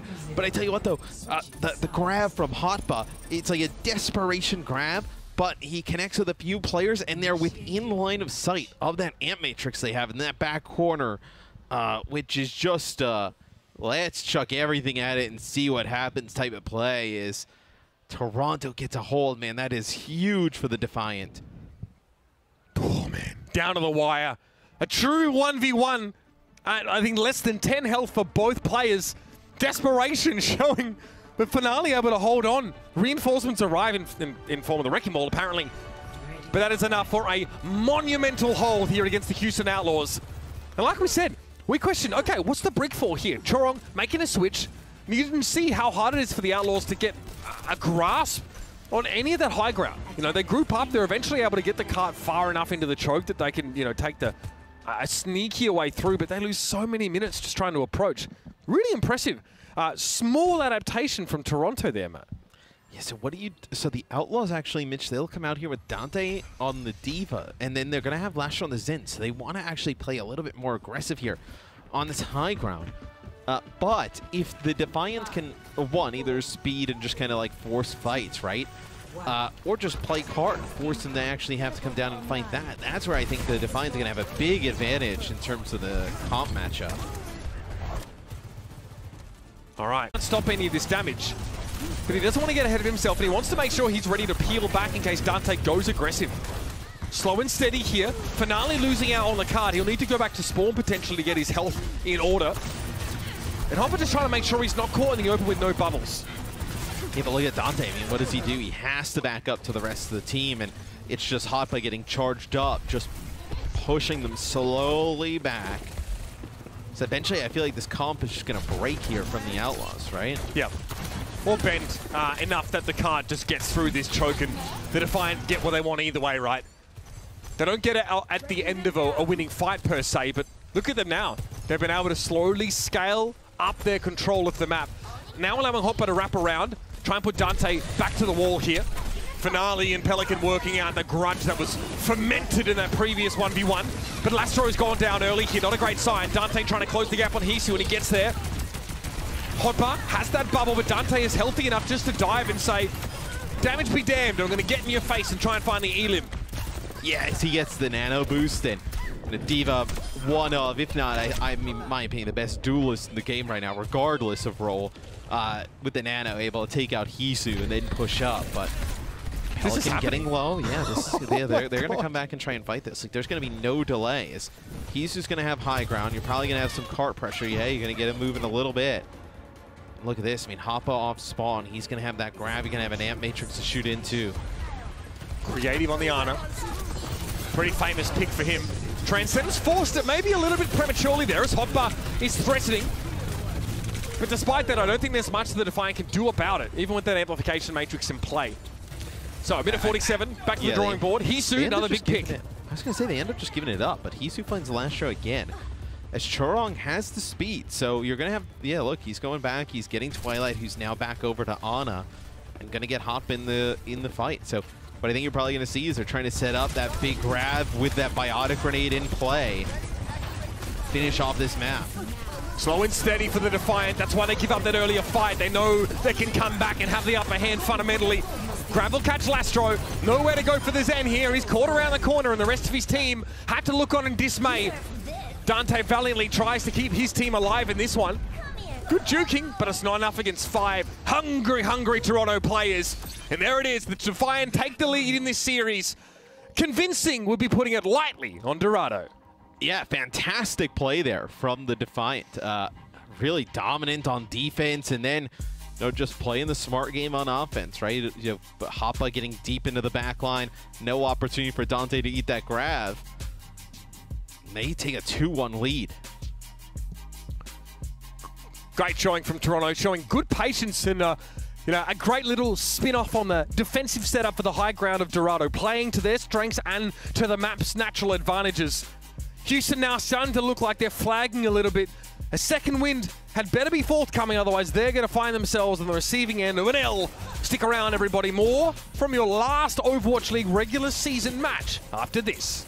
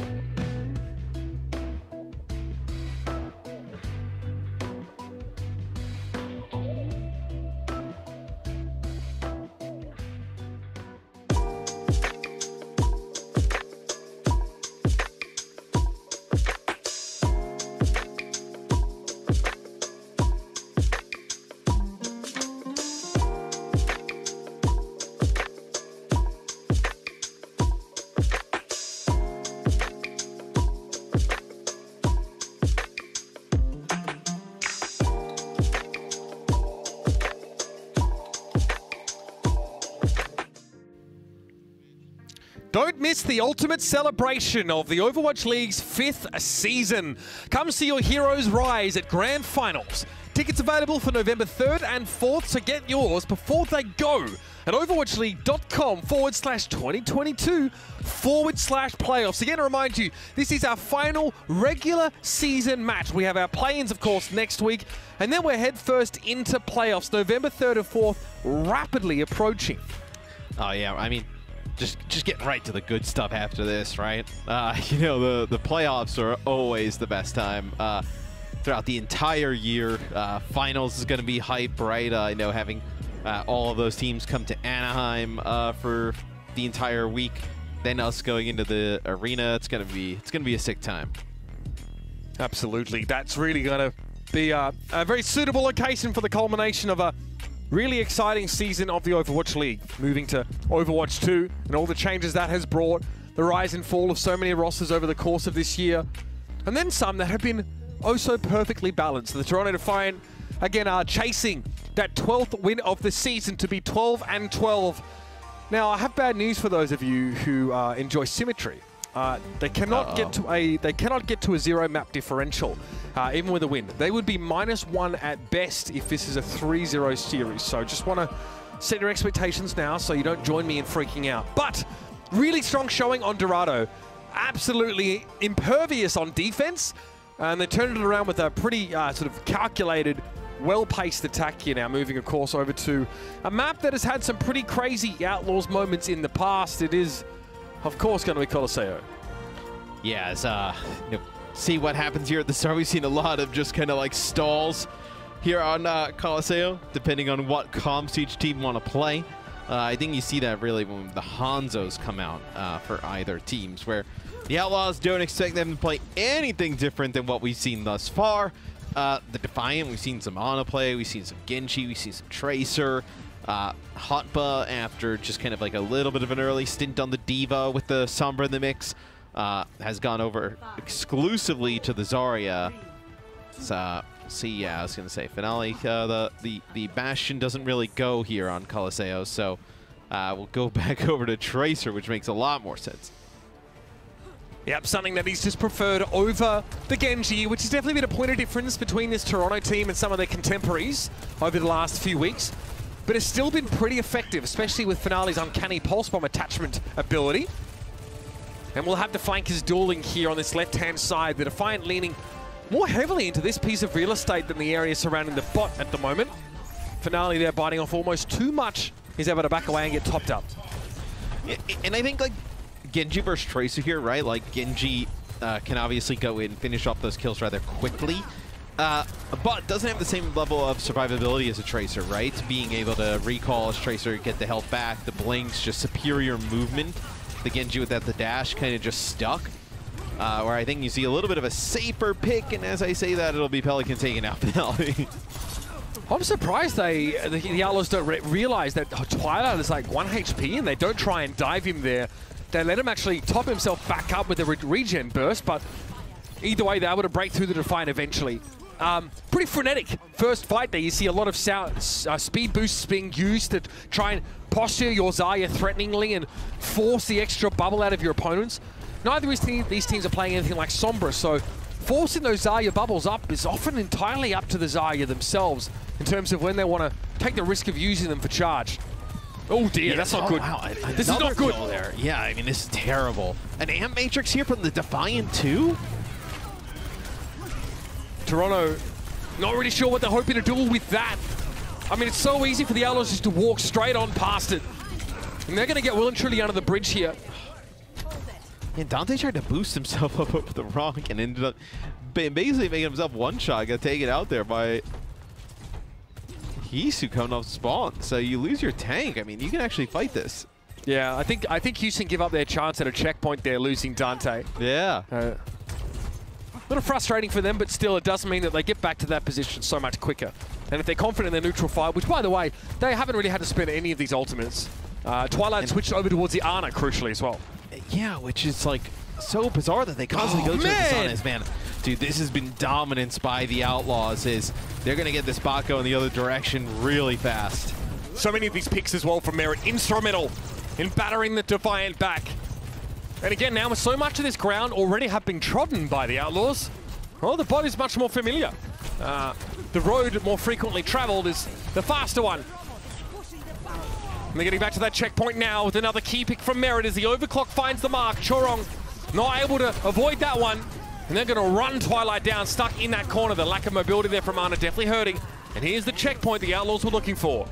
Yeah, both supports kind of trapped in that back corner. And now Finale go over to the Genji here. So just Merit just cleaning up towards the end. As I don't think you're going to be able to get a ton more progress here if you're Houston, unless you get like an early pickoff from Merit, because you'd think that like the overclock plus sound barrier combination be so strong being able to take it back. Blade here from Pelican. It's got to be a sound barrier, and here it is. Yeah. Pelican satisfied enough with that result, I think. Hodba trying to charge it to the back line, but you can see Dante's done the same, morting Hisu away. But I think you foreshadowed that pretty effectively, Matt, just based on sheer weight of ultimates that Defiant are able to stop the Outlaws here. Yeah, I mean, once the blade comes out, like, Pelican's not even intending to kill anybody with it, right? It's just forcing out that sound barrier. What'll be interesting here is how they kind of combat this nano boost. Without the blade, maybe it's the nano boost onto Hotba. It seems like that's kind of been the way that they've been doing it throughout the series. Keeping him alive, pretty important. I guess in some senses it mimics the impact of the immortality field on the one target, I suppose. Hopper going to hit much harder now with Dante out of the picture. Who is going to stop him from beaming down his foes? This is very important for the Toronto Defiant now as we head to halfway through the round. Getting towards that first checkpoint, very, very important, especially given what they're going to be facing coming back from the Outlaws soon enough. This is more of what we've seen where Toronto's had success, playing stuff like this with really Twilight on the on instead of the BAP, as Dante and crew just trying to figure out where they're going to fight from, right? Like, you have this top bridge area, you can kind of contest before the bot actually gets underneath, or you can kind of wait a little bit further back. So they use an Amp Matrix here and the Immortality Field right away. Healing on Dante, is it enough? Yes! Creative out to keep him standing. What a huge turnaround here.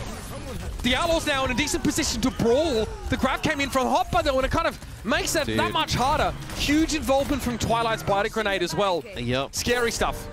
Yeah, as soon as that grab comes in, I was going to be like, oh man, is this going to be enough? Like, you have the Batiste or the Immortality Field just used a little bit earlier, so didn't have it again. But man, Twilight with another big Biotic Grenade.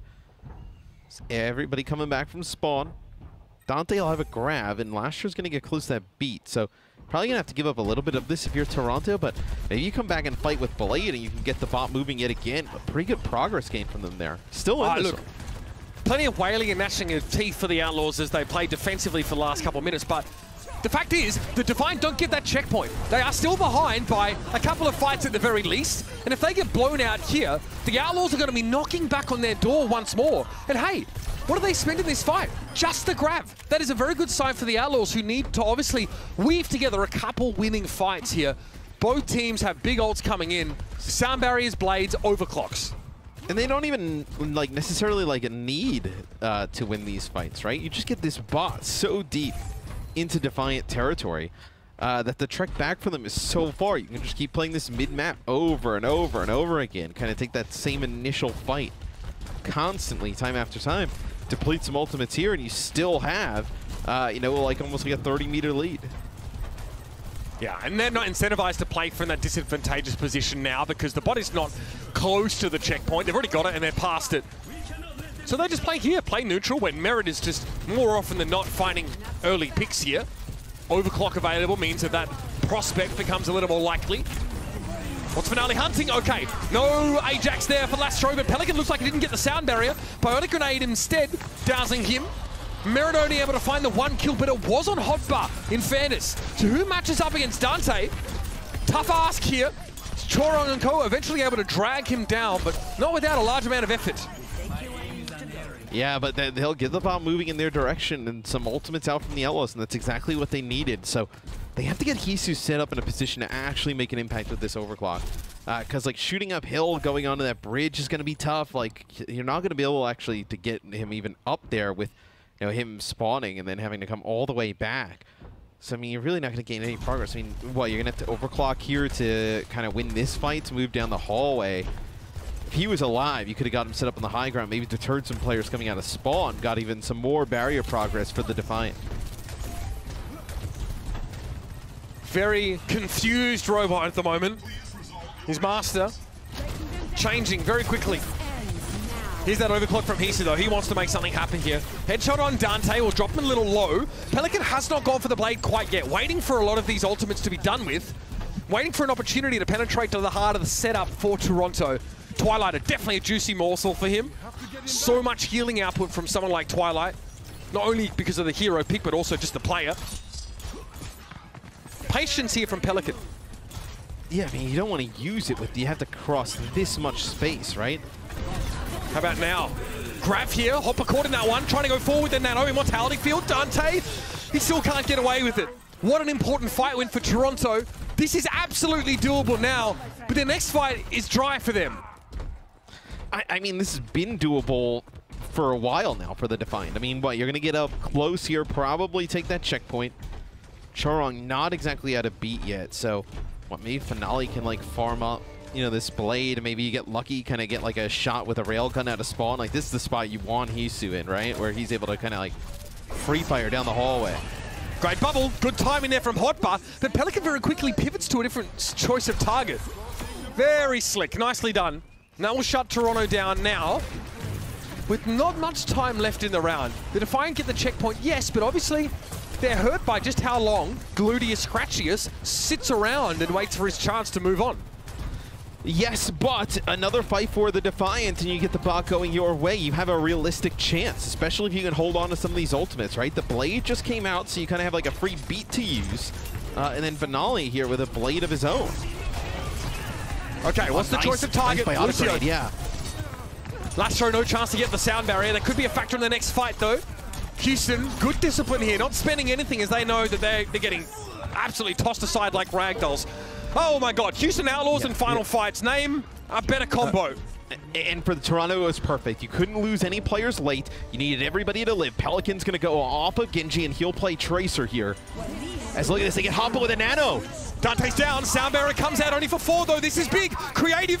He's just asking for it inside that immortality field, and the bot's so close. Where are the Houston Outlaws? They can't even touch. Mera tries to get forward here, but he gets blown up in seconds. The Toronto Defiant are so close. Lastro's forced away, can't do anything about it. And it's defeat plucked from the jaws of victory by the Outlaws. The Toronto Defiant return to perfect symmetry.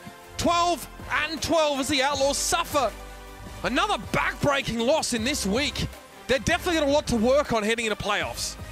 And the biggest thing was Toronto getting that checkpoint before that final fight. You were able to then push up, right? They didn't have to use any real ultimates to be able to get the bot going back in their favor.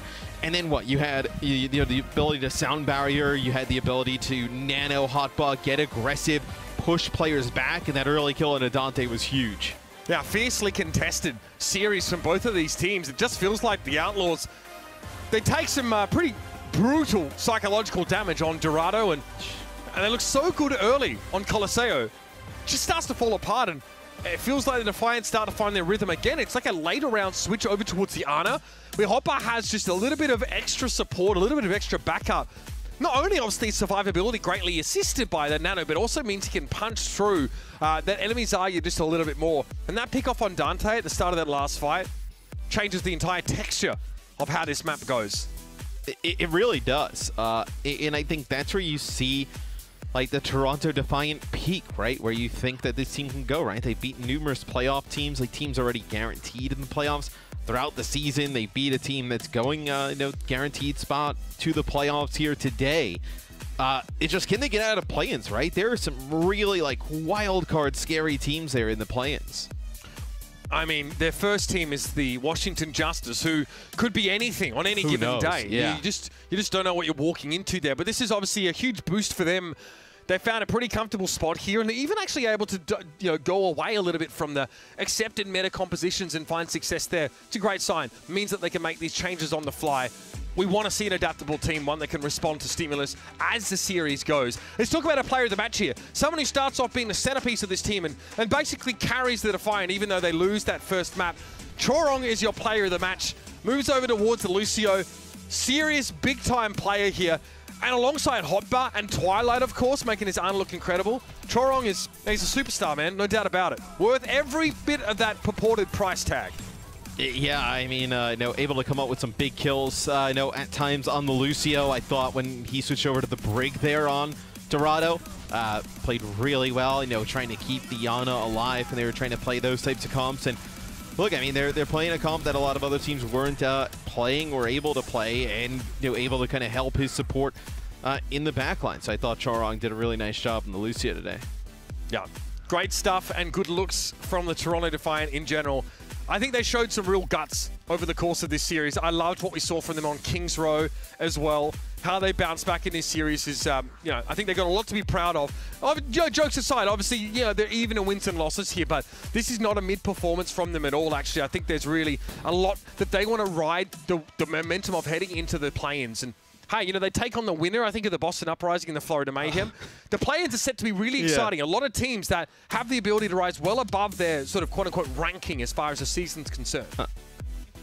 And I think with the way, the teams are in play-ins, I almost feel like if you were to replay, we'll have play-ins next week, and I don't even know where to even begin predicting who would win those games because they're so close.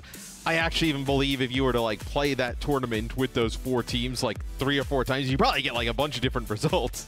It's that open between these teams where I think Toronto, for them, I think probably just, kind of resting up, making sure everybody's feeling good going in next weekend. Because you see the ceiling that they can hit. They can definitely, if you look at the teams in the play-ins, I believe they have the highest ceiling, maybe with the Justice, which is scary because it's their first matchup, to beat some of those top teams and rise to the occasion. No doubt about it. Looking forward to seeing both of these teams show what they've got in the postseason. And obviously the Outlaws have plenty to think about now as they have a quick break before they adjust to a playoffs meta. We're going to just want to take a moment to say, I think I speak on behalf of all of your commentary team of the Overwatch League. It's been a pleasure to bring these regular season matches to you. We'll, of course, see you in play-ins and playoffs, but for now, we're headed back to the truck to wrap this match and the day and the regular season up. The Overwatch League is brought to you by Upper Deck, the official trading card of the Overwatch League. And by TeamSpeak, the official voice supplier of the Overwatch League.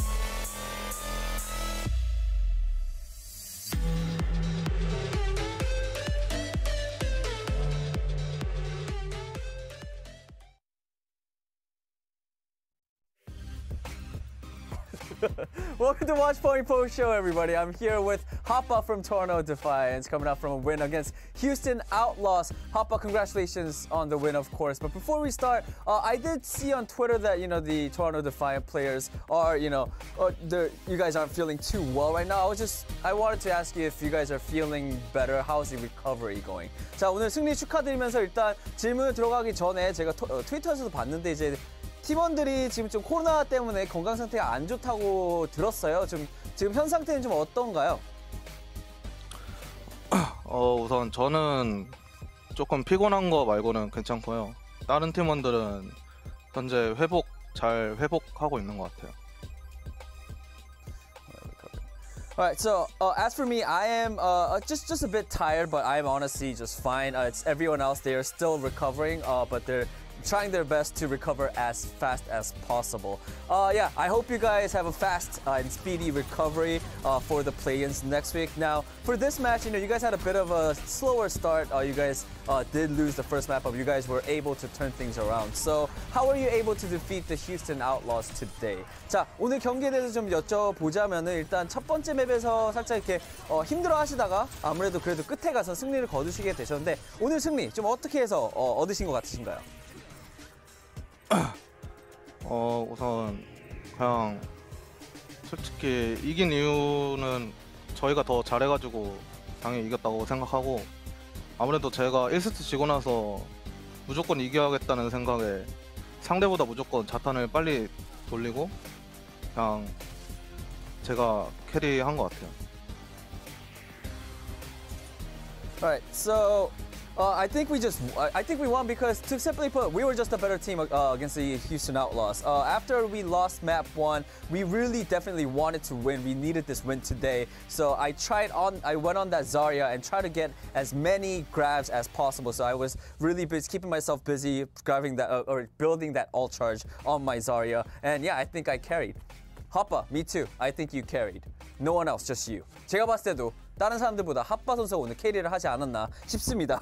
Alright, and my last question for you, Hoppa, is of course next week you guys are going into the play-ins, going against the Washington Justice. How do you think that's going to play out? 자, 마지막 질문입니다.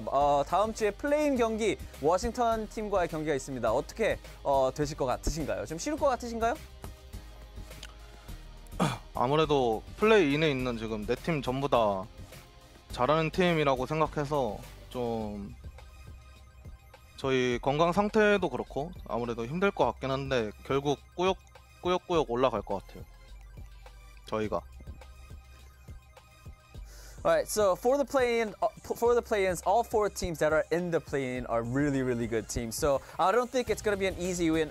It's going to be a difficult battle for the win because given our current health situations and everything. But at the end of the day, I think we will we will be able to get by and climb the ladder and get into the playoffs. Alright, Hoppa, thank you so much for your time and again, congratulations on the win. 자, 오늘 승리 축하드리고 다음 주 플레이인에서 뵙도록 하겠습니다. 핫바 선수 감사합니다. Thank you. 감사합니다.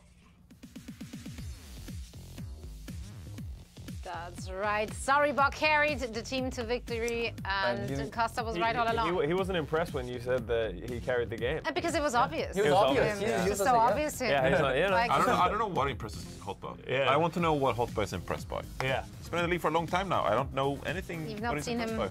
You can ask him if he gets to Anaheim. Yeah, I want to ask Hotba. What are you impressed by? We should bring him to the desk. Yeah, gonna be between the ferns or whatever plants we're gonna have there, and you're gonna have a sit down with Hoppa. Yeah. Love that. We're gonna make a one-on-one slot interview. it in. I'm sure Hoppa can't wait for that to happen. That's all your plans Now though, let's discuss the game. Costa, you were so confident about your Toronto pick. You are, in fact, a genius, or so you claim. I hate this. Yeah, that's a timeline. But to be fair, I am thrilled to now see the 12th prophecy come true.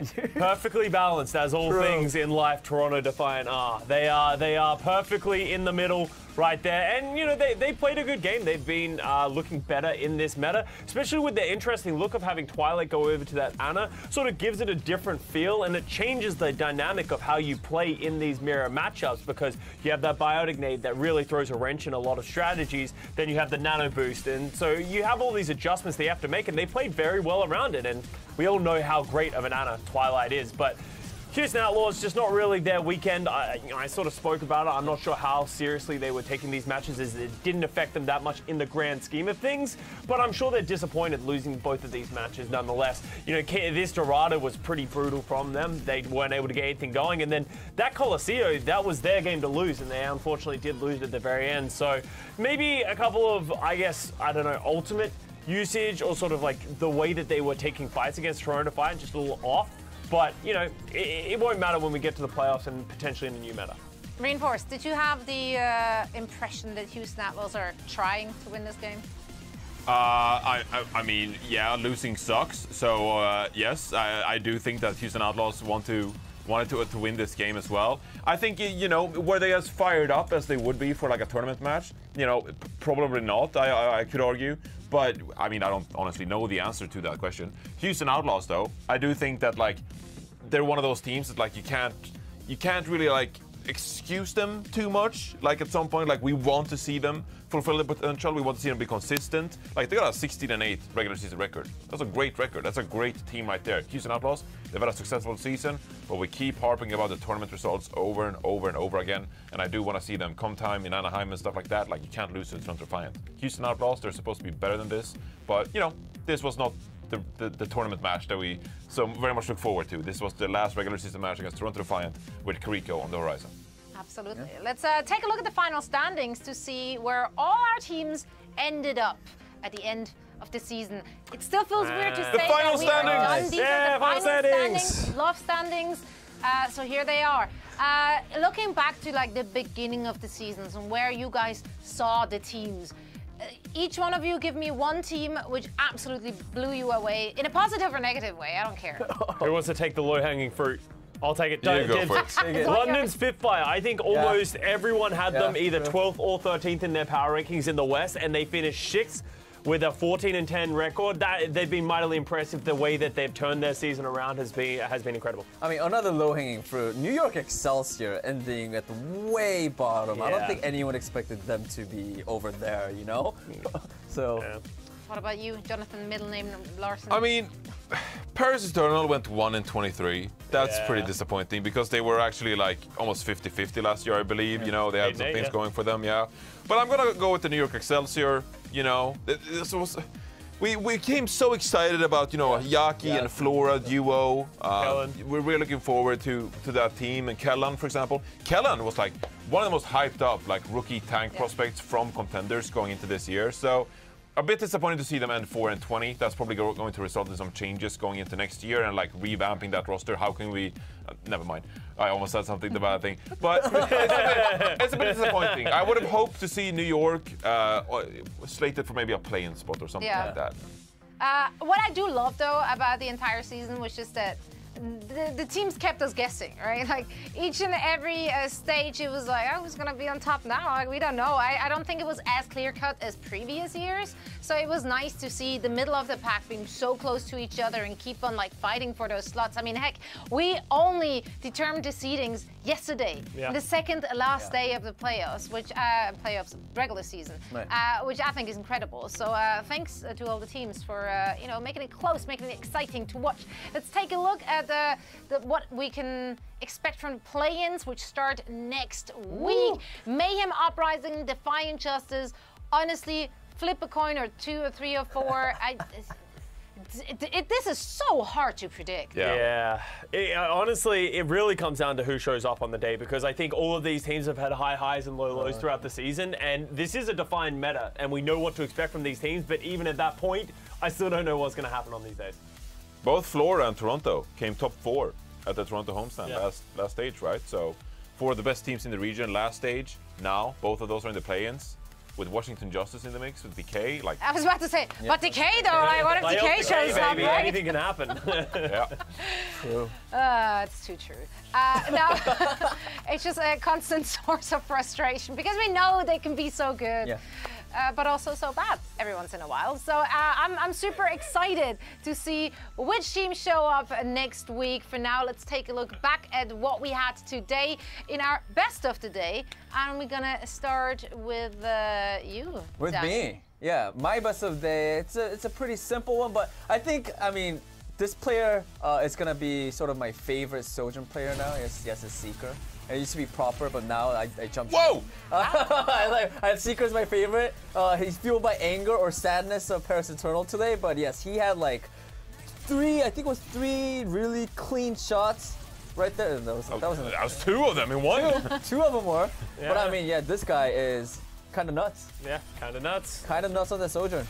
Yeah. I like the confidence he has too. Yeah. In and out of game, and I think that's what you need if you're a DPS player. Him versus Hydron on play-ins would be very interesting. Yeah, right. We get to see that. Yeah, no, it's gonna be an awesome matchup. Especially if you see Seeker like he was against Vancouver Titans, where he was like,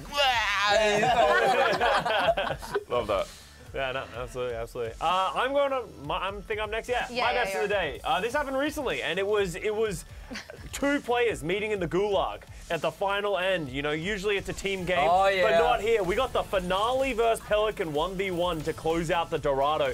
And honestly, Finale should have won this by a landslide. I think with how many blinks and recalls, but you know, Pelican put up a great fight, wins it with 3 HP remaining left in the tank. So it was a I mean, his name is literally Finale. But Pelican had less than 50% HP, no, when they started them. Yeah, like Pelican didn't have a lot of HP going into that fight, but I thought it was cool. Yeah, that's cool. Yeah, it's cool. No, Did you also like it? Was Did it you cool? think it was cool? Did you like my best of the day as well? Yes, I thought it was praise cool. my best of the day. I thought it was a cool best of the day, Costa. We rarely have That's those so moments. hard to enforce. What was going on here? yours then? What was your bad best of the day? My bad best of the day? What are these accusations? What do you mean bad best of the day? We all had great best of the days during the season. It's the last day. It was a great best of the day, Scott. I really liked that. I really was so appreciate excited. that. You don't think mine was Yeah, it was good? Mine accurate. was good? Yeah, It was funny. fantastic. Yeah, it was fantastic best of the day. My best of the day. Yeah. You're all looking at me. My best of the day. It was also Seeker actually. It was Seeker, but he wasn't So you're copying fragging Daddy. anyone. Yeah, no.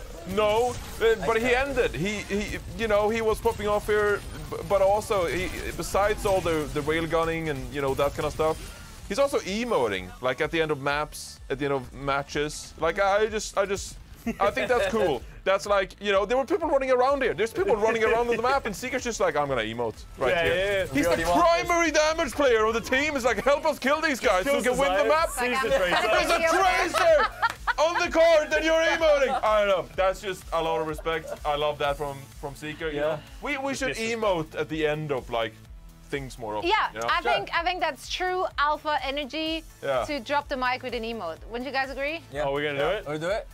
Let's do it. Oh, we're emoting? We're emoting. Yeah, that's right. And on that note, we see you again next week. See you next week.